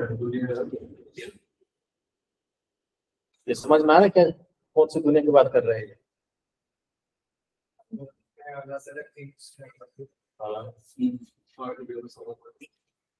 आया समझ में आपको? क्या समझ में है बताओ? हाँ पर क्योंकि a प्लस बी के मॉड का स्क्वायर क्या होगा? a plus B dot a plus B. इसको करेंगे तो a मॉड स्क्वायर, इसको करेंगे तो plus a dot B, b dot a dot B same होता है 2 टाइम्स b के मॉड का स्क्वायर। फिर वहां पे तो स्क्वायर नहीं था, फिर स्क्वायर करके इसको रूट लगा दिया। वैसे ही माइनस के लिए भी उसने डायरेक्ट लिख दिया है। यहाँ पे माइनस रहता, यहाँ माइनस, यहाँ माइनस, यहाँ माइनस आ जाता। समझे? चलो कुछ ये यूनिट वेक्टर ना ए और बी यूनिट वेक्टर है। 2 हो जाएगा 2 प्लस 2 कॉस 2 माइनस कॉस ये 2 बाहर जाने दो रूट 6 हो जाएगा। 1 प्लस कॉस थीटा तो ट्रिग्नोमेट्री का क्वेश्चन हो गया। हाँ उसी का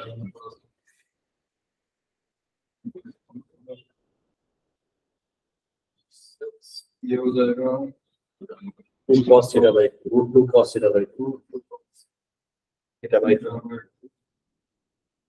नहीं सही और ये हो जाएगा रूट 2 sin थीटा बाई 2।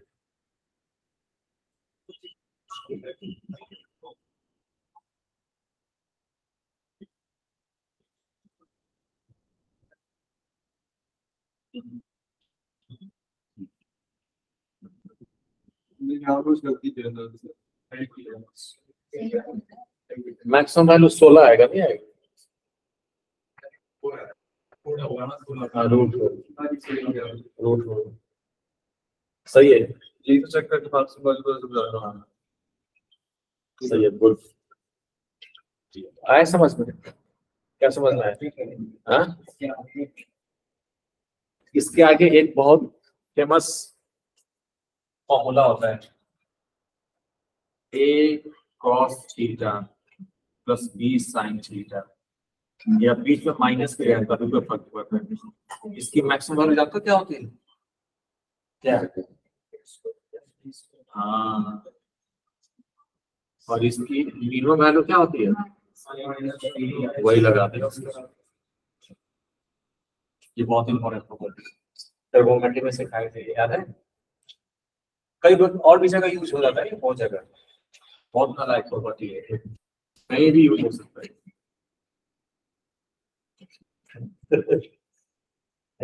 ये फिजिक्स में भी यूज होता है ये प्रॉपर्टी, नहीं होता यूज? फिजिक्स में यूज नहीं हुआ कभी ये एम्पलीट्यूड निकालने में वेव के क्वेश्चंस?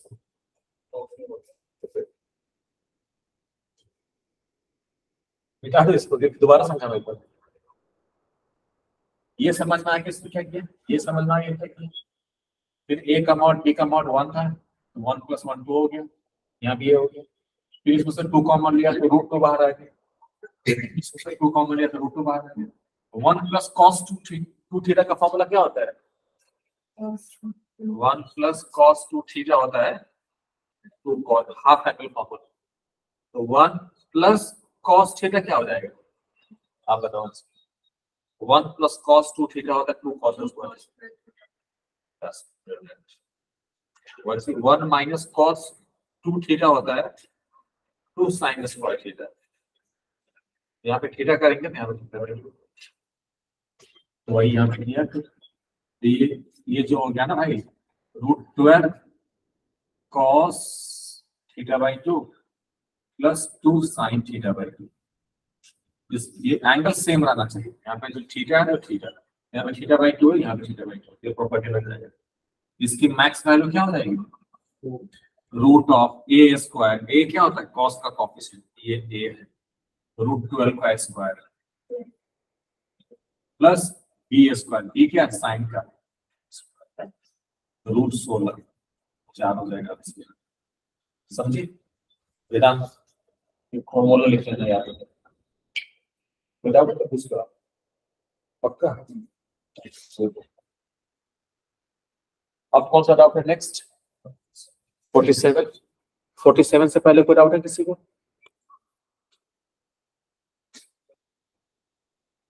वेक्टर और क्रॉस प्रोडक्ट। सान्या आपने किया 47? आपने नहीं किया है? सान्या बताइए अब। ये लिख लो पहले, लिखिए। और ठीक हो? मिटा दे इसको, लिखिए आपने। आ जाओ सान्या जी। आपका सो तो मिस हो जाएगा। ये तो बहुत सुन जाता है ना, मूवी कट जाएगा ना थोड़ा देर का, कैसे समझेगा वो बात?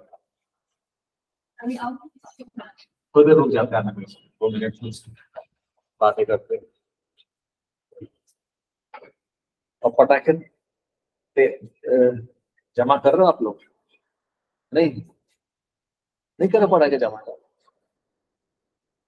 एक बच्चा बता रहा है कि सर हरियाणा से मंगाया मैंने 11th में, तो उसमें बहुत सारा मंगाया है कि बार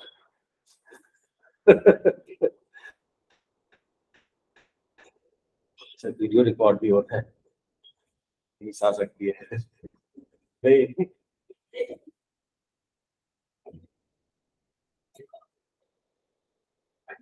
और बताओ, ठीक है? 47 में क्या दिक्कत हुआ ऐसे वायदे में? ABC be a triangle such that BC A vector CA B vector ABC vector A mod B mod सब दिया हुआ है।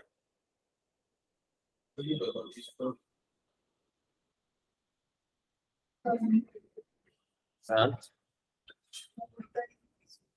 अच्छा बताते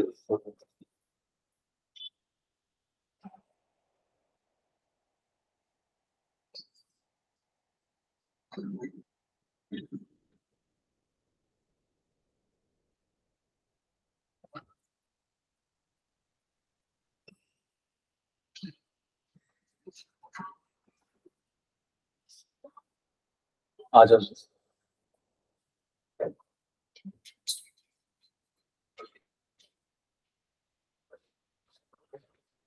आपका भी डाउट?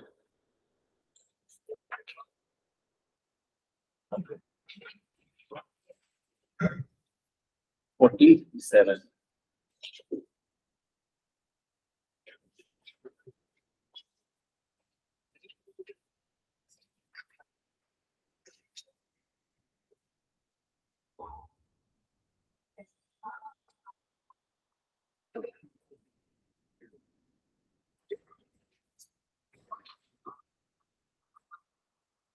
तो जो इसमें पहली स्टेटमेंट दी हुई है, A cross B plus C cross B, ये बताना है।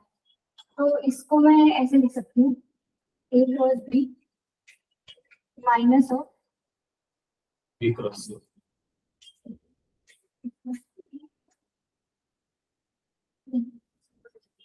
ठीक है, इसमें से B कॉमन ले सकते हैं। तो अगर मैं इसलिए ऐसे हो जाएगा, फिर A plus C cross B। Distributive property लग गया, समझे बात को? अगर ऐसे होता तो फिर वैसे हो जाता ना, A cross B plus C cross B। तो अगर मैं इस ट्रायंगल में देखूं तो A plus C plus A, C plus A मेरा यहाँ पे माइनस B के इक्वल होगा। तो अगर मैं यहाँ पे C प्लस A तो B हो जाएगा बेटा। C plus A minus B होगा। क्यों? C A माइनस B, तो A से B गए, B से C गए, माइनस B से माइनस भी होगा। माइनस A से B आए, B से C आए, तो फिर अच्छा तो A से C हो जाएगा माइनस B होने से। तो मैं आप लोगों का चेक कर रहा था माइनस B। तो माइनस B अगर यहाँ पे मैं रखूंगी तो ये पूरा 0 हो जाएगा। B क्रॉस B 0 हो जाएगा। तो और ये सिर्फ मेरे पास माइनस ये रह जाएगा। तो उसमें जो दिया हुआ है इक्वल टू मेरे को 6 2 रूट 2 माइनस 1 है, तो ये तो पॉजिटिव होगा, सी मॉड भी पॉजिटिव होगा, तो ये फिर रॉन्ग हो गया हाँ स्टेटमेंट। समझ रहे हैं, क्योंकि ये ए प्लस सी क्या माइनस बी है, तो माइनस बी क्रॉस बी तो जीरो हो जाएगा, यहाँ पे बचेगा माइनस सी का मॉड, और सी का मॉड पॉजिटिव होगा और यहाँ पे माइनस है, ये ओवरऑल नेगेटिव क्वांटिटी है, और राइट हैंड साइड में क्या है पॉजिटिव क्वांटिटी है, दोनों इक्वल नहीं हो सकते, तो रिजेक्ट हो जाएगा उससे। समझे? देखो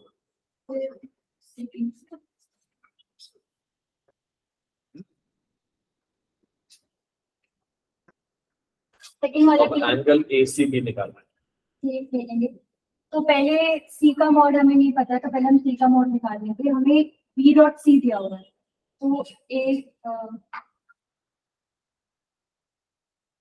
तो C plus B equal to ए कर दिया, दोनों साइड मॉड ले लिया और फिक्स प्रॉपर्टी लगा देंगे, तो सी स्क्वायर प्लस बी स्क्वायर ए। तो ए और बी का मॉड हमें दे रखा है, तो यहाँ से सी स्क्वायर की वैल्यू निकल जाएगी। ई का मॉड दे रखा 2 12 हो जाएगा, बी का तो 12 हो जाएगा। बी स्क्वायर हो जाएगा, बी डॉट सी भी दिया हुआ है 12, ये 72 हो जाएगा, माइनस ए स्क्वायर 12 हो गया, और ये ए स्क्वायर 12 दिया हुआ है, नहीं 72 72 दिया हुआ है। 36 आ जाएगा, तो सी का मॉड मेरे पास 6 आ गया। फिर यही सेम चीज करेंगे, अब हमने इसमें ए सी बी पूछा है, ए सी बी, तो बी डॉट ए निकालेंगे, उससे ए सी बी निकल जाएगा। तो बी डॉट ए के लिए ए plus B equal to minus C, same fix property लगा देंगे, स्क्वायर करके तो आ जाएगा। किंग्स प्रॉपर्टी को ज्यादा यूज नहीं होता है, सही है, गुड, आया समझ में? क्या समझ में है आपको, आया समझ में? पक्का बताओ, सबको आगे समझ में, किसको नहीं आया समझ में? आपको समझ में आया? हाँ। एक बार सभी लोग सॉल्व करके दिखाओ, तो बोल कॉपी पे मैं चेक करूंगा सब नोटबुक, ये तुम क्या समझे, अगर नहीं ठीक कर पाए तो पीटेंगे, पहले बता दें, अब नहीं बोल सकता कि नहीं समझे वेदांत, पहले हम पूछ चुके हैं, पूछे थे कि समझ गया था, बोला था हाँ।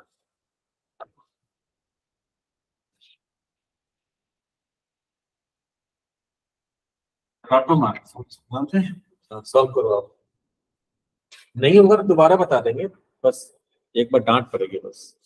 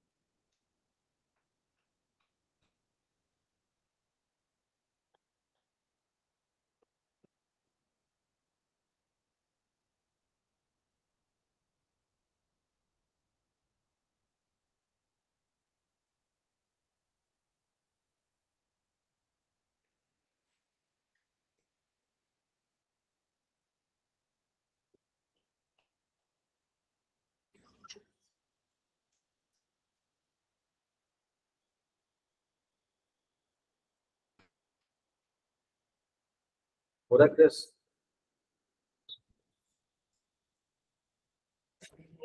सी वेक्टर का मॉडल तो क्या आ गया और आपको क्या चाहिए?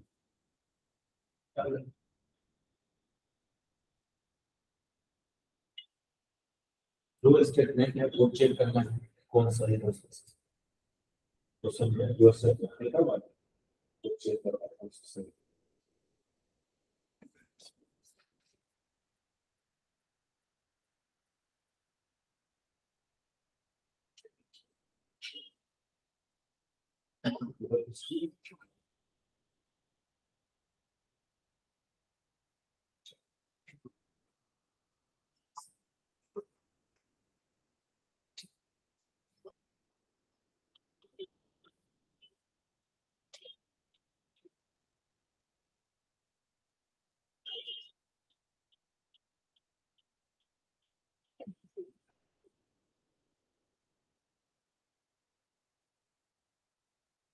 Group 36 I think.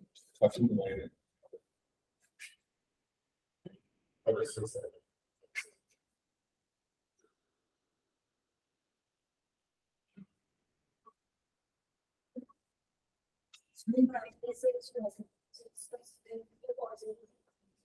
ऐसे में माइनस ए का भी मॉड पॉजिटिव होगा, मॉड है ना, ए का मॉड और माइनस ए का मॉड दोनों पॉजिटिव, और वो नहीं भी रहता है इसको तभी पॉजिटिव होगा।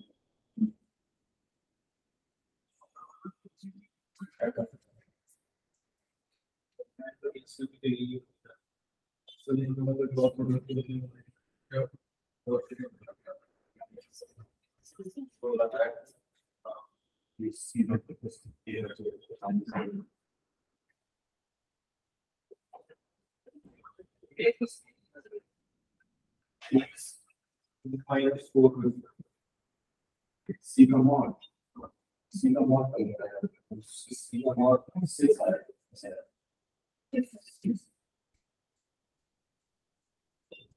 अगर पास चाहे तो सिक्स भी आ जाए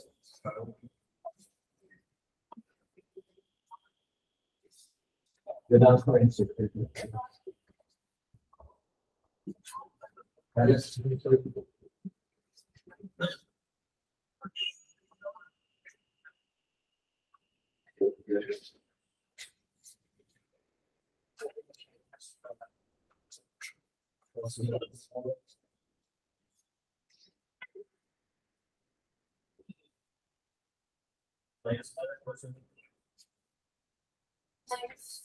minus grade or E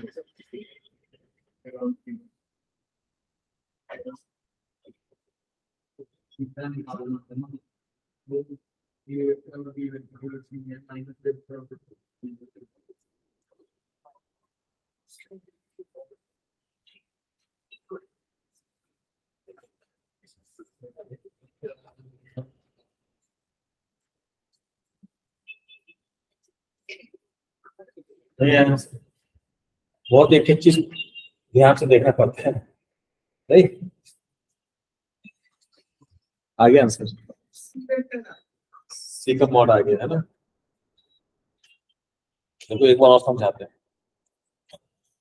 बस देखो ना बारीकी को समझना पड़ता है एक एक चीज को, एक बार देखो सभी लोग देखो भाई 47 क्वेश्चन है, ABC एक ट्रायंगल, ABC ट्रायंगल है और बोला जो BC वेक्टर है ना वो है A वेक्टर,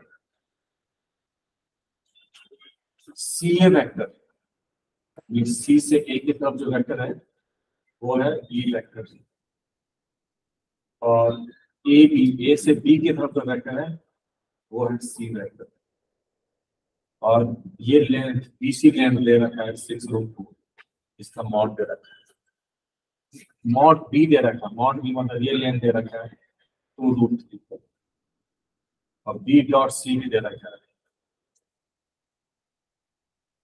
12, ठीक है ये दे रखा है। तो पहले स्टेटमेंट 1 को देखते हैं, स्टेटमेंट 1 ये बोलता है S1 A cross B plus C cross B minus C mod equal to 6 times 2√2 minus 1। पहला ये स्टेटमेंट ये सही है कि गलत है, पहले ये चेक करते हैं। ठीक है,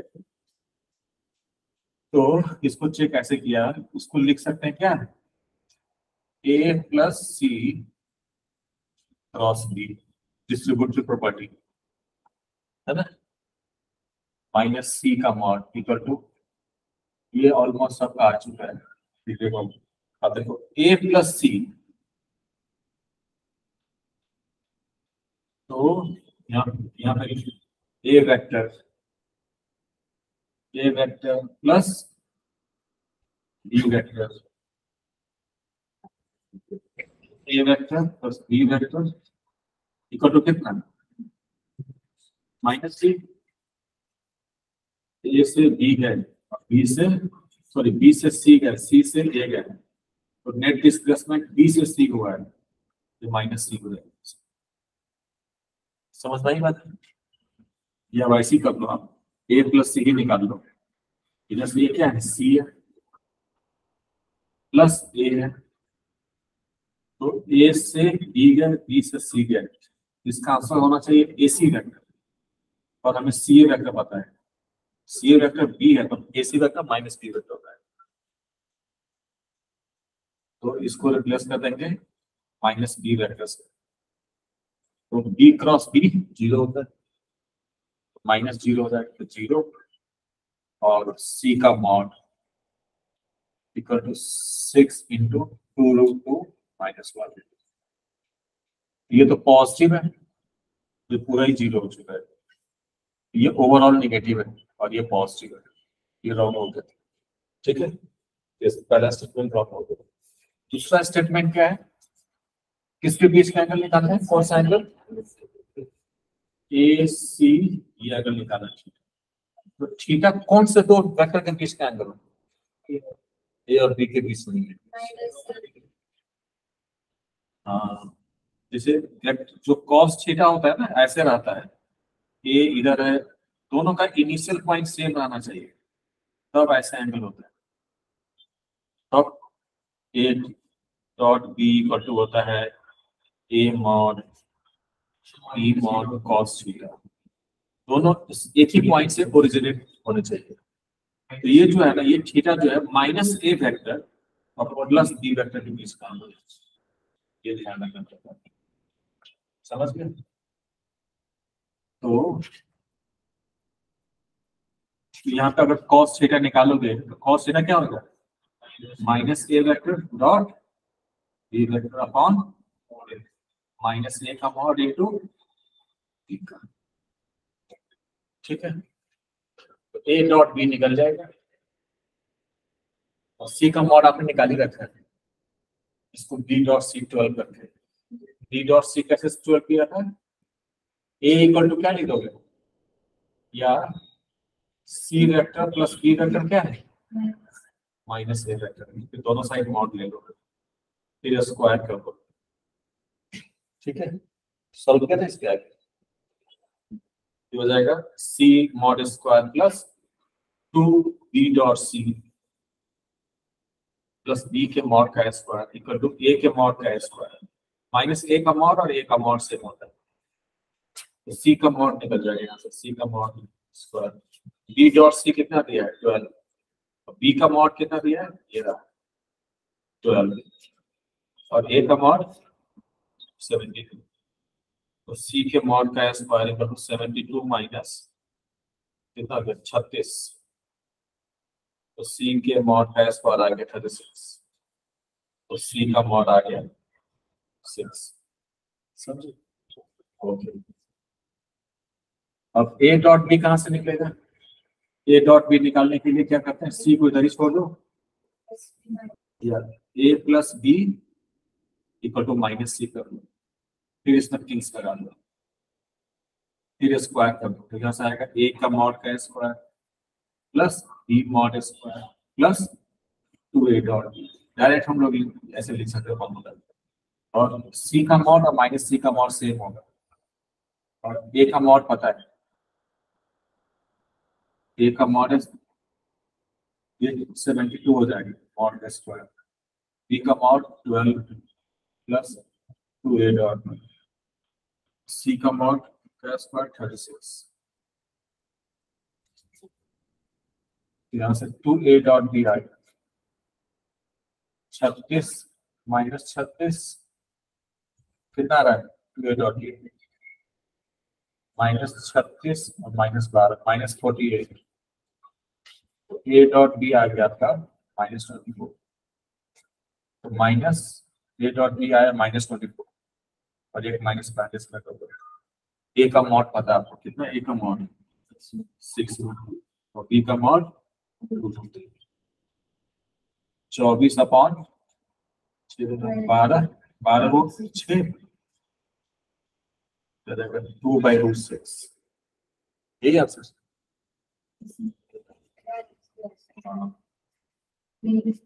उसको हम लिख सकते हैं 2/√2 इंटू √3 लिख सकते हैं √6 को, √2 हो जाएगा 2/3।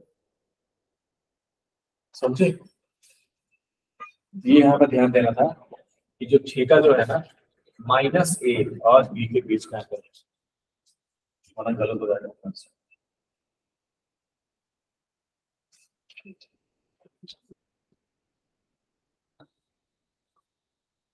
दोनों ए क्रॉस बी और ए डॉट बी जो डिफाइन होता है ना, दोनों के बीच जो एंगल है, दोनों का इनिशियल पॉइंट सेम रहना चाहिए, तब वो फॉर्मूला डिफाइन। ठीक है, चलिए और बताइए कौन सा डाउट? 38 48 48 में सबको डाउट है? और ए वेक्टर दे देते हैं, बी वेक्टर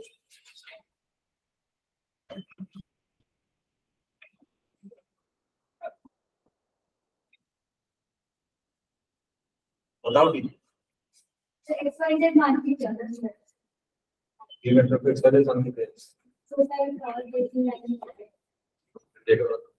हां वैसे नहीं होगा। देखना होगा।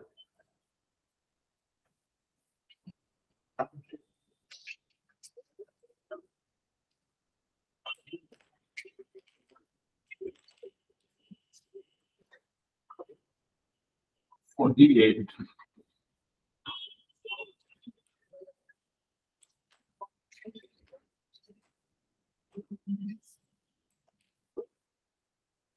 ये वेक्टर दिया हुआ है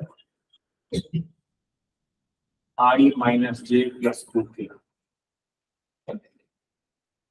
बी बी वेक्टर बी हमें नहीं पता क्या है, पर ए क्रॉस बी दिया हुआ है 2i माइनस के और ए डॉट बी दिया है 3, then projection of B vector on A minus, बस इतना ही दिया हुआ और कुछ दिया हुआ जैसा काम चला आपने।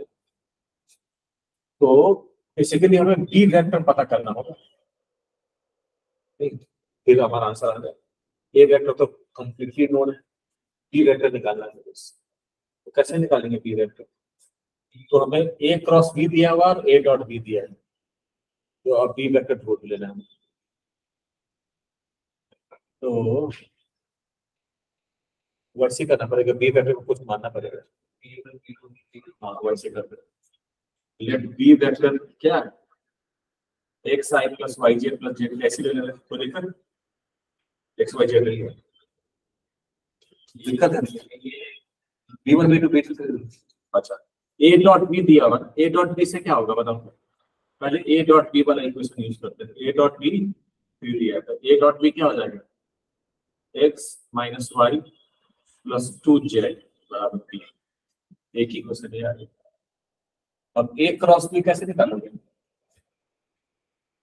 a क्रॉस b दिया हुआ आपको 2i माइनस के, a क्रॉस b तो ऐसे निकालते हैं डिटरमिनेंट वाले फॉर्मूले, i j k, a vector क्या आता है 1 -1 2, b है x y z, equal to 2i minus 2। इसको खोलो तो आई minus Z minus 2y minus Z और क्या होगा जेड माइनस 2x। देखा देखा साथ सही लिख रहा हूँ। गुड। प्लस के कैप लेके आप तो आएगा y plus equal to 2i minus 2। यही से आपका बहुत कुछ मिल जाएगा।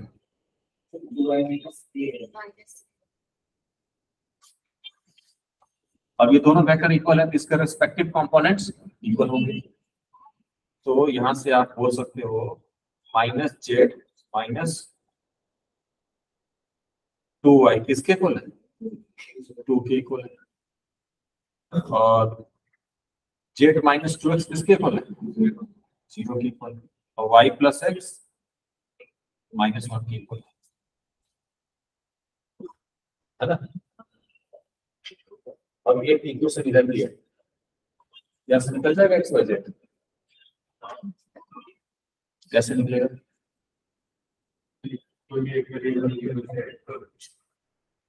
हाँ इसके बाद आप खुद निकालो, निकालो एक्स वाई जेड निकाल लो, फिर आपको बी वेक्टर मिल जाएगा।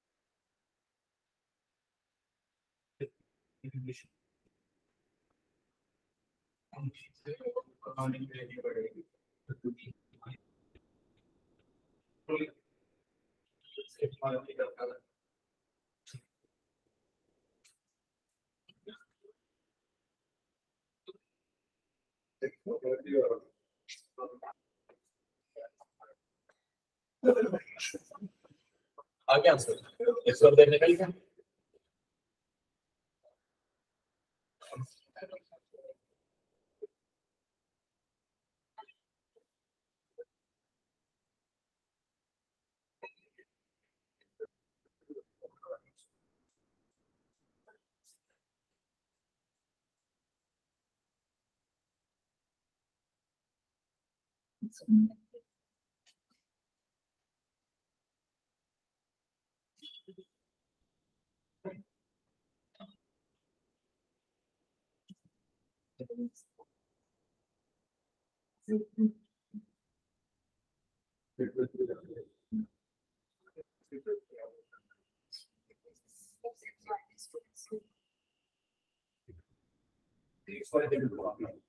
आगे क्या है एक्स क्या है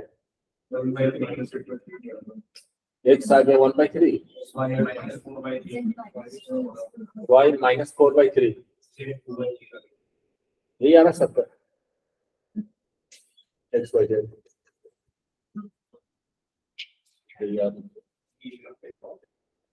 तो बी वेक्टर निकल गया मेरा।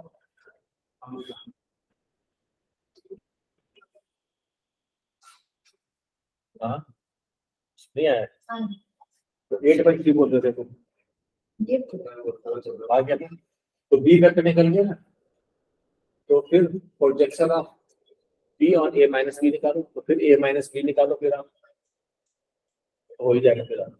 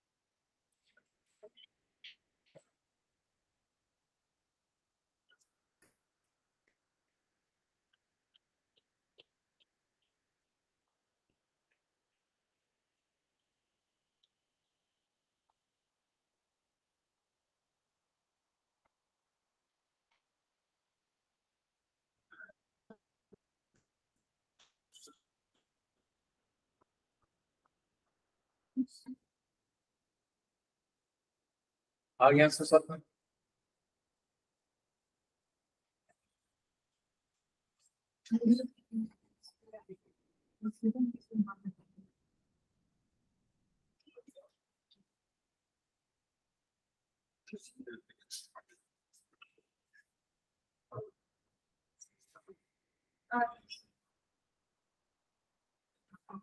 आगे गुड जॉब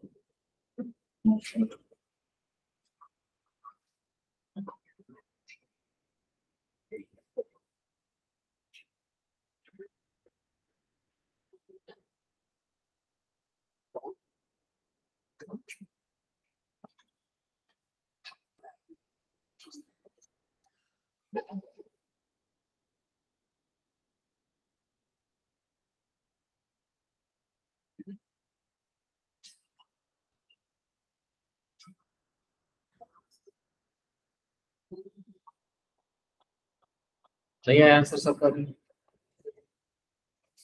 वेदांत माथुर और कौन सा डाउट है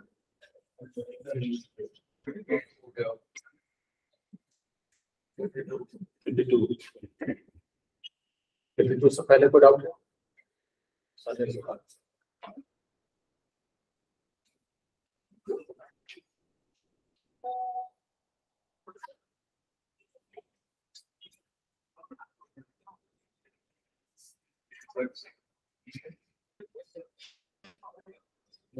नेक्स्ट कौन सा डाउट है 52 में सबको डाउट है क्या भाई सक्षम क्यों किसी एक से तो होना चाहिए कम से कम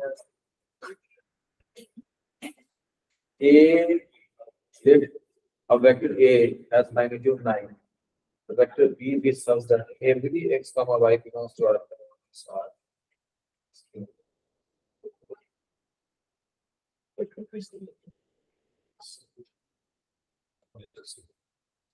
आगे आपका आंसर इसमें क्या दिक्कत आया 52 में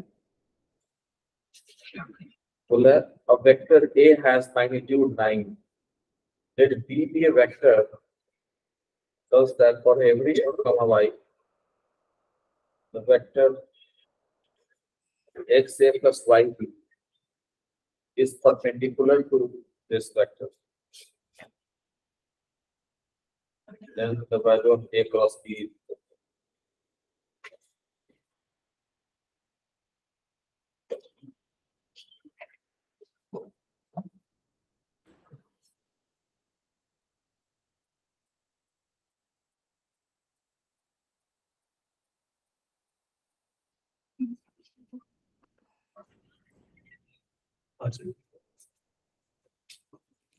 क्या बोल रहा है late a has magnitude 9 a का मॉड क्या दिया हुआ है 9 उसमें पर 52 let a has magnitude 9 let b be such that b एक वेक्टर है such that for every x comma y belongs to R cross R minus 0 0 let a vector b be such that for every। अच्छा उसका कोई मतलब नहीं, वैसे ही दिया हुआ है। वो कहना चाह रहा है कि वो 2D वेक्टर है, एक्स वाई प्लेन में जो, समझ रहे हैं? और 0 0 नहीं है, 0 i प्लस 0 j नहीं है ना, बस ऐसा पड़ेगा।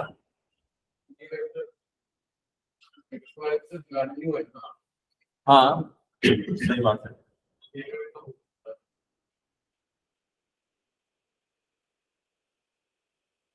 हाँ सही बता रहा है। एक्स वाई जो है ना वो बिलोंग कर रहा है आर क्रॉस आर को माइनस 0, मतलब एक्स वाई रियल है, बस ये कहना चाह रहा हूँ।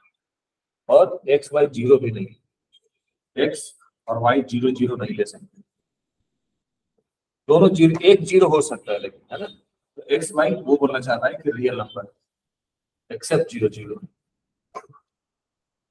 अब बी एक वेक्टर है, ओके। द वेक्टर उसके बाद बोला x A vector plus Y B vector is perpendicular है,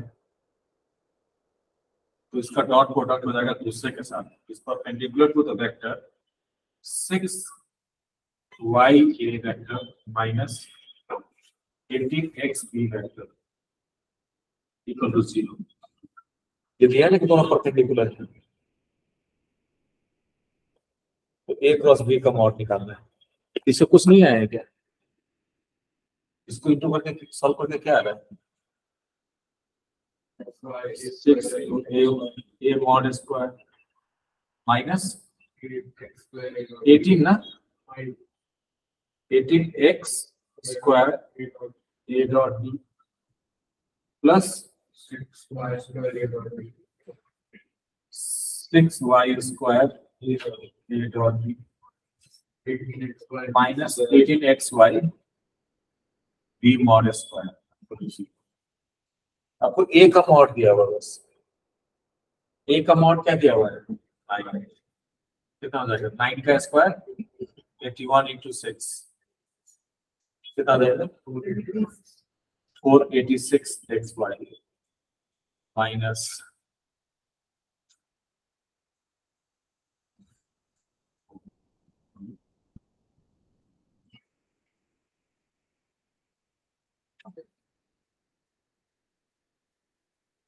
ए डॉट बी इसमें तो कॉमन है, तो माइनस ले लेंगे, तो minus 18 x square minus 6 Y square ए डॉट बी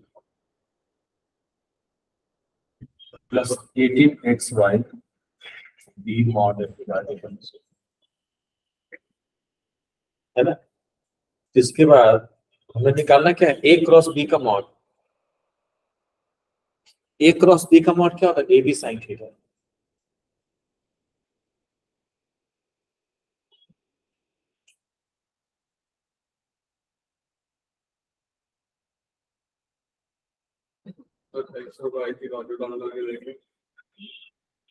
जल्दी क्या करोगे?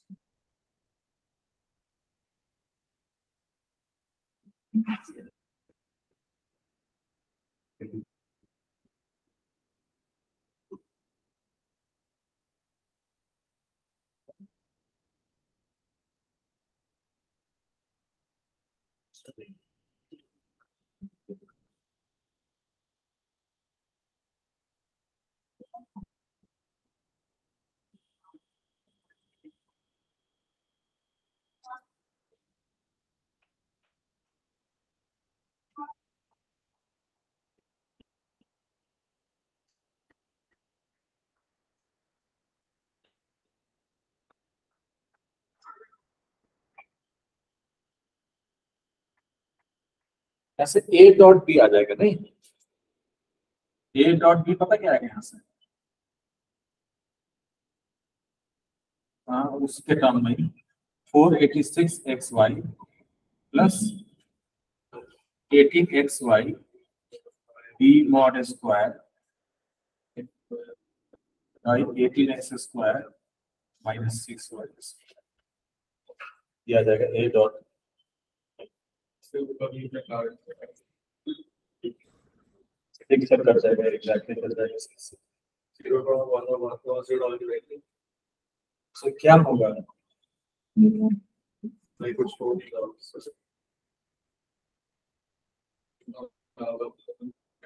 तो आ जाएगा। 0,1 डालने पे डॉट बी बना देगा। जो ऊपर वाले इक्वेशन इसमें अगर डालना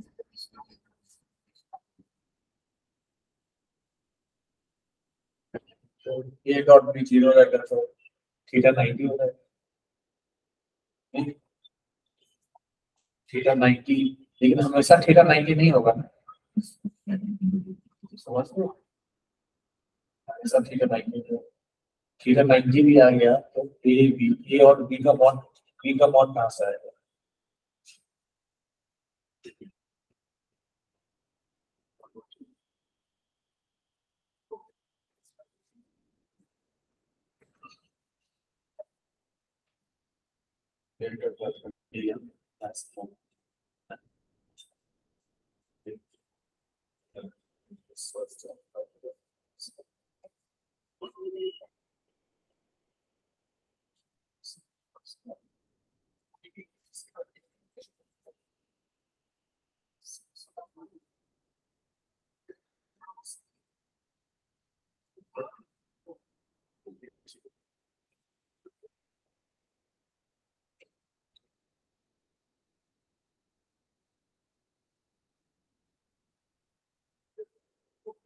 और तो कुछ दे ही नहीं इसमें।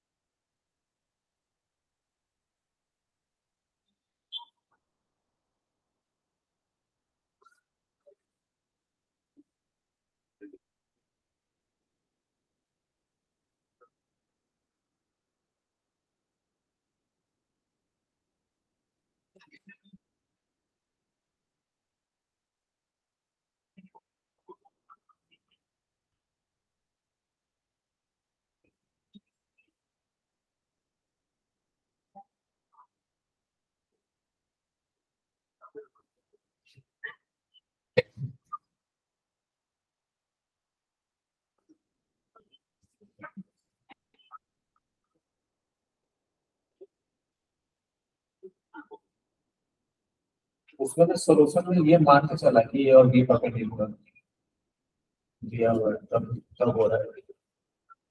सोल्यूशन अभी देखा मैंने तो वो मान लिया है सिंस ए और बी परपेंडिकुलर है, ये इंफॉर्मेशन में डालनी पड़ेगी, ऐसे नहीं होता है, समझ रहे हो बात को? मान के चलना पड़ेगी ए और बी, ए डॉट बी 0 जैसे लास्ट भी दो इक्वेशंस गलत होते हैं इनके मार्क्स ऐसे ही मिल जाते हैं बिना नहीं वो हटा ही देते हैं उस क्वेश्चन। हाँ जैसे मान लो 100 नंबर का पेपर है, एक क्वेश्चन गलत आ गया तो 96 का पेपर हो जाएगा। तो इसमें क्या एजम्पशन ले लो, ए डॉट बी 0 हो जाएगा, तो दिया नहीं है लेकिन क्वेश्चन है, पर ए डॉट बी 0 लेने से हो जाएगा। ये गिवन है क्वेश्चन, क्या गिवन है, ए और बी परपेंडिकुलर है, तो ए डॉट बी 0 हो जाएगा। फिर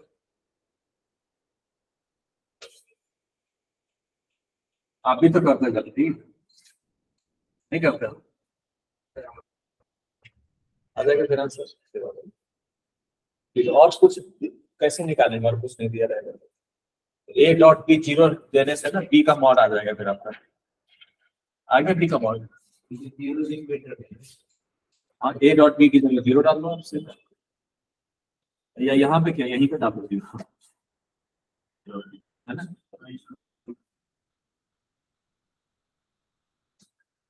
यहाँ पे -18 है नहीं जी, -18 तो कितना आ गया फिर 486xy equal to 18xy mod B का स्क्वायर। xy xy से काट सकते हैं क्योंकि दिया है कि xy 0 नहीं, और 18 से जाएगा क्या ये, बी का मॉड आ गया आपका, बी मॉड आ गया 27। अब क्या निकालना है आपको, 27 ही आ रहा है।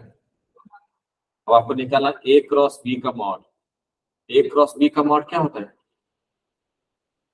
ए मॉड बी मॉड और हाँ, क्योंकि जब मॉड लेते हैं तो एन कैप नहीं आएगा, ए क्रॉस बी में एन कैप नहीं आता है। ए का मॉड तो दे रखा 9 और बी का मॉड अभी निकाला है, √27 होगा, बी मॉड स्क्वायर है 27, तो बी का मॉड हो जाएगा √27। और साइन थीटा, थीटा तो ए और बी परपेंडिकुलर है, थीटा 90 डिग्री है, इसी से आंसर आ जाएगा ये 9, हाँ 27 रूट से आ जाएगा। समझे, बस एक इंफॉर्मेशन मिसिंग था, ए डॉट बी, समझे बात तो, वरना फालतू क्वेश्चन था, सही बात है। चलो नेक्स्ट डाउट कौन सा है, 53।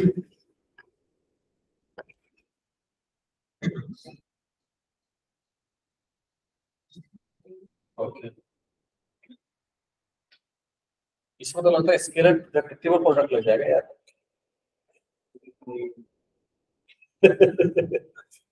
रेक्टेंगुलर प्रोडक्ट लग जाएगा इसमें, फिर आसानी से हो जाएगा। रेक्टेंगुलर प्रोडक्ट का फार्मूला बता देना बस। देखो ऐसा है ना, सिलेबस से हटा दिया है, लेकिन आप एग्जाम में उसको यूज कर सकते हैं। नहीं, एमसीक्यू एग्जाम है, कोई हाई फंडेज से क्वेश्चन ज्यादा आसानी से हो जाता है, बेसिक से करेंगे तो ज्यादा टाइम लगेगा। समझ पा रहे हैं, क्या समझ पा रहे हैं कि आप एक्सेल पढ़ सकते हैं, आप पढ़ते हैं एक्सेल बहुत सारी चीजें, मैंने देखा है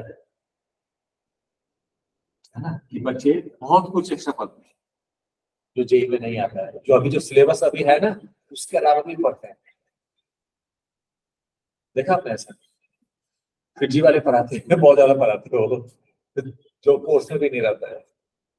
क्यों, ताकि जो कोर्स में है ना वो आसान लगना शुरू हो जाए। समझ रहे हो, लेकिन उल्टा हो जाता है जो वो भी नहीं समझ में आता है। थोड़ा बहुत एक्स्ट्रा पढ़ सकते हैं, इससे ये क्रॉस उससे करेंगे तो बहुत जल्दी हो जाएगा। एक टॉपिक है बहुत, इसको बस एक फॉर्मूला ही पता करना है, इस बार कुछ नहीं। वेक्टर ट्रिपल प्रोडक्ट, जैसे पिछले क्लास में नहीं बताया था एंगल बाइसेक्टर का फॉर्मूला, याद आ रहा है? वो तो एनसीईआरटी में नहीं दिया है, पर वो पढ़ लोगे तो बहुत आसानी से काम हो जाएगा, है ना। और भी फॉर्मूला पढ़ा था कुछ कुछ प्लेन का, कि एक वेक्टर को प्लेनर है तो एक को लीनियर कॉम्बिनेशन ऑफ बाकी के दो में लिख सकते हैं, है ना। तो वेक्टर ट्रिपल प्रोडक्ट क्या होता है, देखो ध्यान से। वेक्टर ट्रिपल प्रोडक्ट होता है ऐसा है, तीन वेक्टर है, ए क्रॉस बी क्रॉस सी, इसी को बोलते हैं वेक्टर ट्रिपल प्रोडक्ट। तीन वेक्टर को इंटू करना है, इसका एक बस फॉर्मूला है, वो याद करना है आपको। इसका फॉर्मूला ऐसे होता है, ए डॉट बी, बिल्कुल पास वाला, ए डॉट बी इंटू जो बच गया सो, हाँ पक्का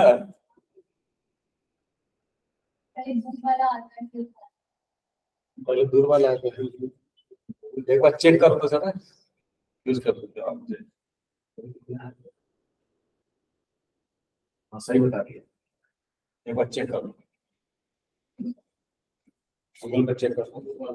हाँ पहले से याद, पहले क्या आएगा ए डॉट सी, दूर वाला क्या आएगा और इंटू बी, और फिर माइनस, फिर क्या होगा अब पास वाला आएगा। कौन सा पास वाला आएगा ए डॉट बी इंटू सी, ये फॉर्मूला होगा। क्या करते को तो पता लिखा, अच्छा पहले पता होगा। तो ए क्रॉस, आपने बोला नहीं कि सर वहां पे ए क्रॉस बी क्रॉस सी का क्या होता है ए dot C into B minus ए डॉट बी इंटू सी। कैसे बताऊं, एक बार और याद कराता हूं। X cross Y cross Z क्या होगा बताओ। हाँ पहले दूर वाले के साथ एक्स डॉट जेड इनटू आएगा यहाँ पे से, यहाँ पे बीच में ना डॉट क्रॉस नहीं आएगा, सीधा मल्टीप्लिकेशन हुआ ही, क्योंकि ये स्केलर है, स्केलर सीधा इनटू होता है वेक्टर के साथ। फिर माइनस आएगा, फिर कौन सा होगा पास वाला एक्स डॉट वाई इनटू ये फॉर्मूला। समझ गए। एक और तरीके से भी याद करो इसको, जैसे मान लो कभी कभी ऐसा देते हैं ए क्रॉस बी क्रॉस सी ऐसे देते हैं, समझ गए तब कैसे होगा तो नहीं वो तो बात नेगेटिव तो हो जाएगा, फिर कैसे उसी तरीके से पहले दूर वाला कौन है ए डॉट सी इंटू बी, फिर माइनस पास वाला डॉट में बी डॉट सी लिखो सी डॉट बी लिखो, फर्क नहीं पड़ेगा, dot product is commutative. Into कौन सा बचा, दोनों डायरेक्शन से पता करो, समझे नहीं समझे। पूरे का माइनस नहीं होगा, किसका माइनस होगा, ये जो पूरा आया उसका माइनस नहीं होगा ना, वो सही है। देखो पहले क्या था ए क्रॉस बी क्रॉस सी था ना, ये क्या होगा बताओ ए dot C into B minus ए डॉट डी इंटू सी ए डॉट बी इंटू ये माइनस का कुछ चक्कर ही नहीं इसका, ना सेम है ना माइनस है, माइनस भी है क्या नहीं, तो दूसरे के अंदर ए डॉट बी इंटू सी यहाँ पे नहीं सही है ना। देखो अगर ज्यादा कंफ्यूजन है तो आप इसको ऐसे ऐसे वेरीफाई करो, सी क्रॉस ए क्रॉस बी निकालो, ये और ये दूसरे का नेगेटिव है, ये एक दूसरे का नेगेटिव नहीं है, वो अलग अलग चीजें हो, ये निकालो तो क्या हो जाएगा इस रूल से सी डॉट बी को बी डॉट सी लिख सकते हो, B dot product is commutative into minus पास वाला या ए डॉट सी भी लिख सकते हो इनटू ये एक दूसरे का नेगेटिव है, देखो ये भी एक दूसरे का नेगेटिव है, समझे बात। तो लिखने का तरीका होता है पहले इसको दूर वाले के साथ कर दिया, पहले C dot A into B, मतलब इधर रहे या इधर रहे तरीका सही होगा लिखने का, समझिए।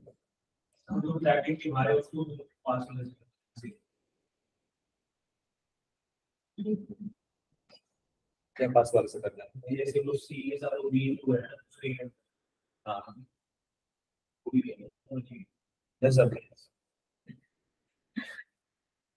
एक और एग्जांपल है, बताओ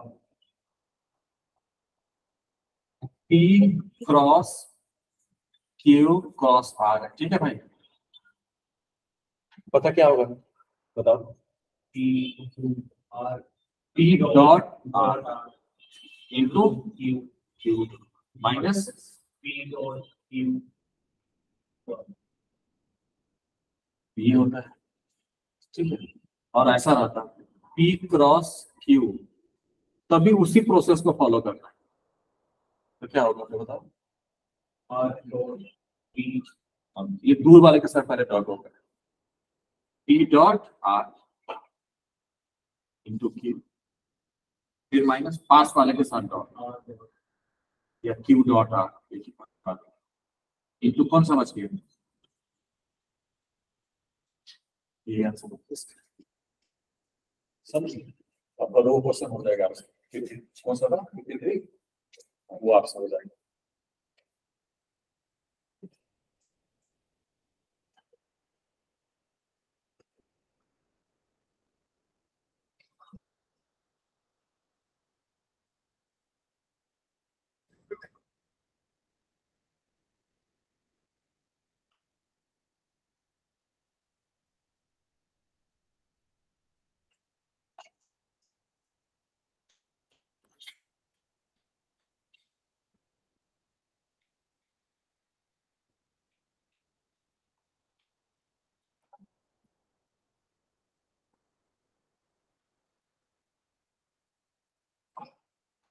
क्या बोला गया, लेट ए बी, दो वेक्टर दिया हुआ है, late A and B C B A vector satisfying this relation।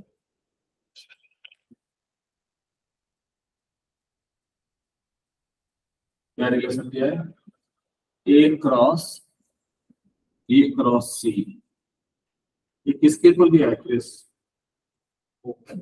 B plus lambda, और ए और बी दिया हुआ आपको, राइट, ए और बी वेक्टर दिया हुआ है, B and C R non parallel vector in the value of lambda. तो पहले इसका फॉर्मूला डालो, इसका फॉर्मूला क्या होता है, ए dot C into B minus A dot B into C equal to क्या, बी प्लस लैम्डा। अब दोनों वेक्टर इक्वल है ना, तो इधर ए डॉट सी पता किसके इक्वल हो जाएगा, इधर बी का कोएफिशिएंट क्या हुआ आपके इक्वल हो जाएगा, इक्वेट कर देंगे रिस्पेक्टिव, और माइनस ए डॉट बी क्या हो जाएगा,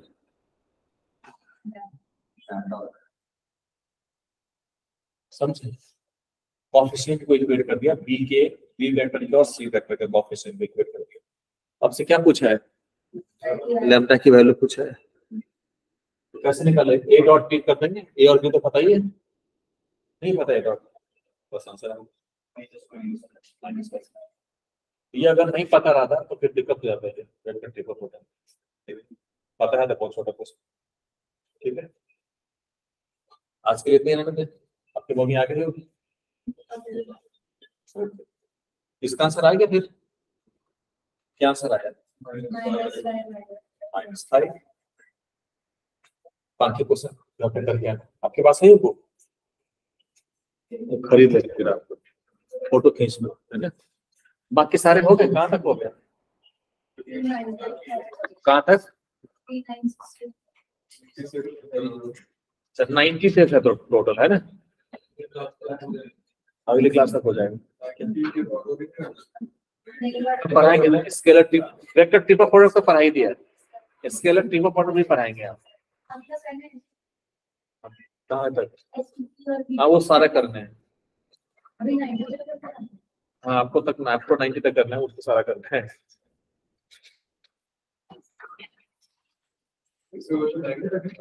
हाँ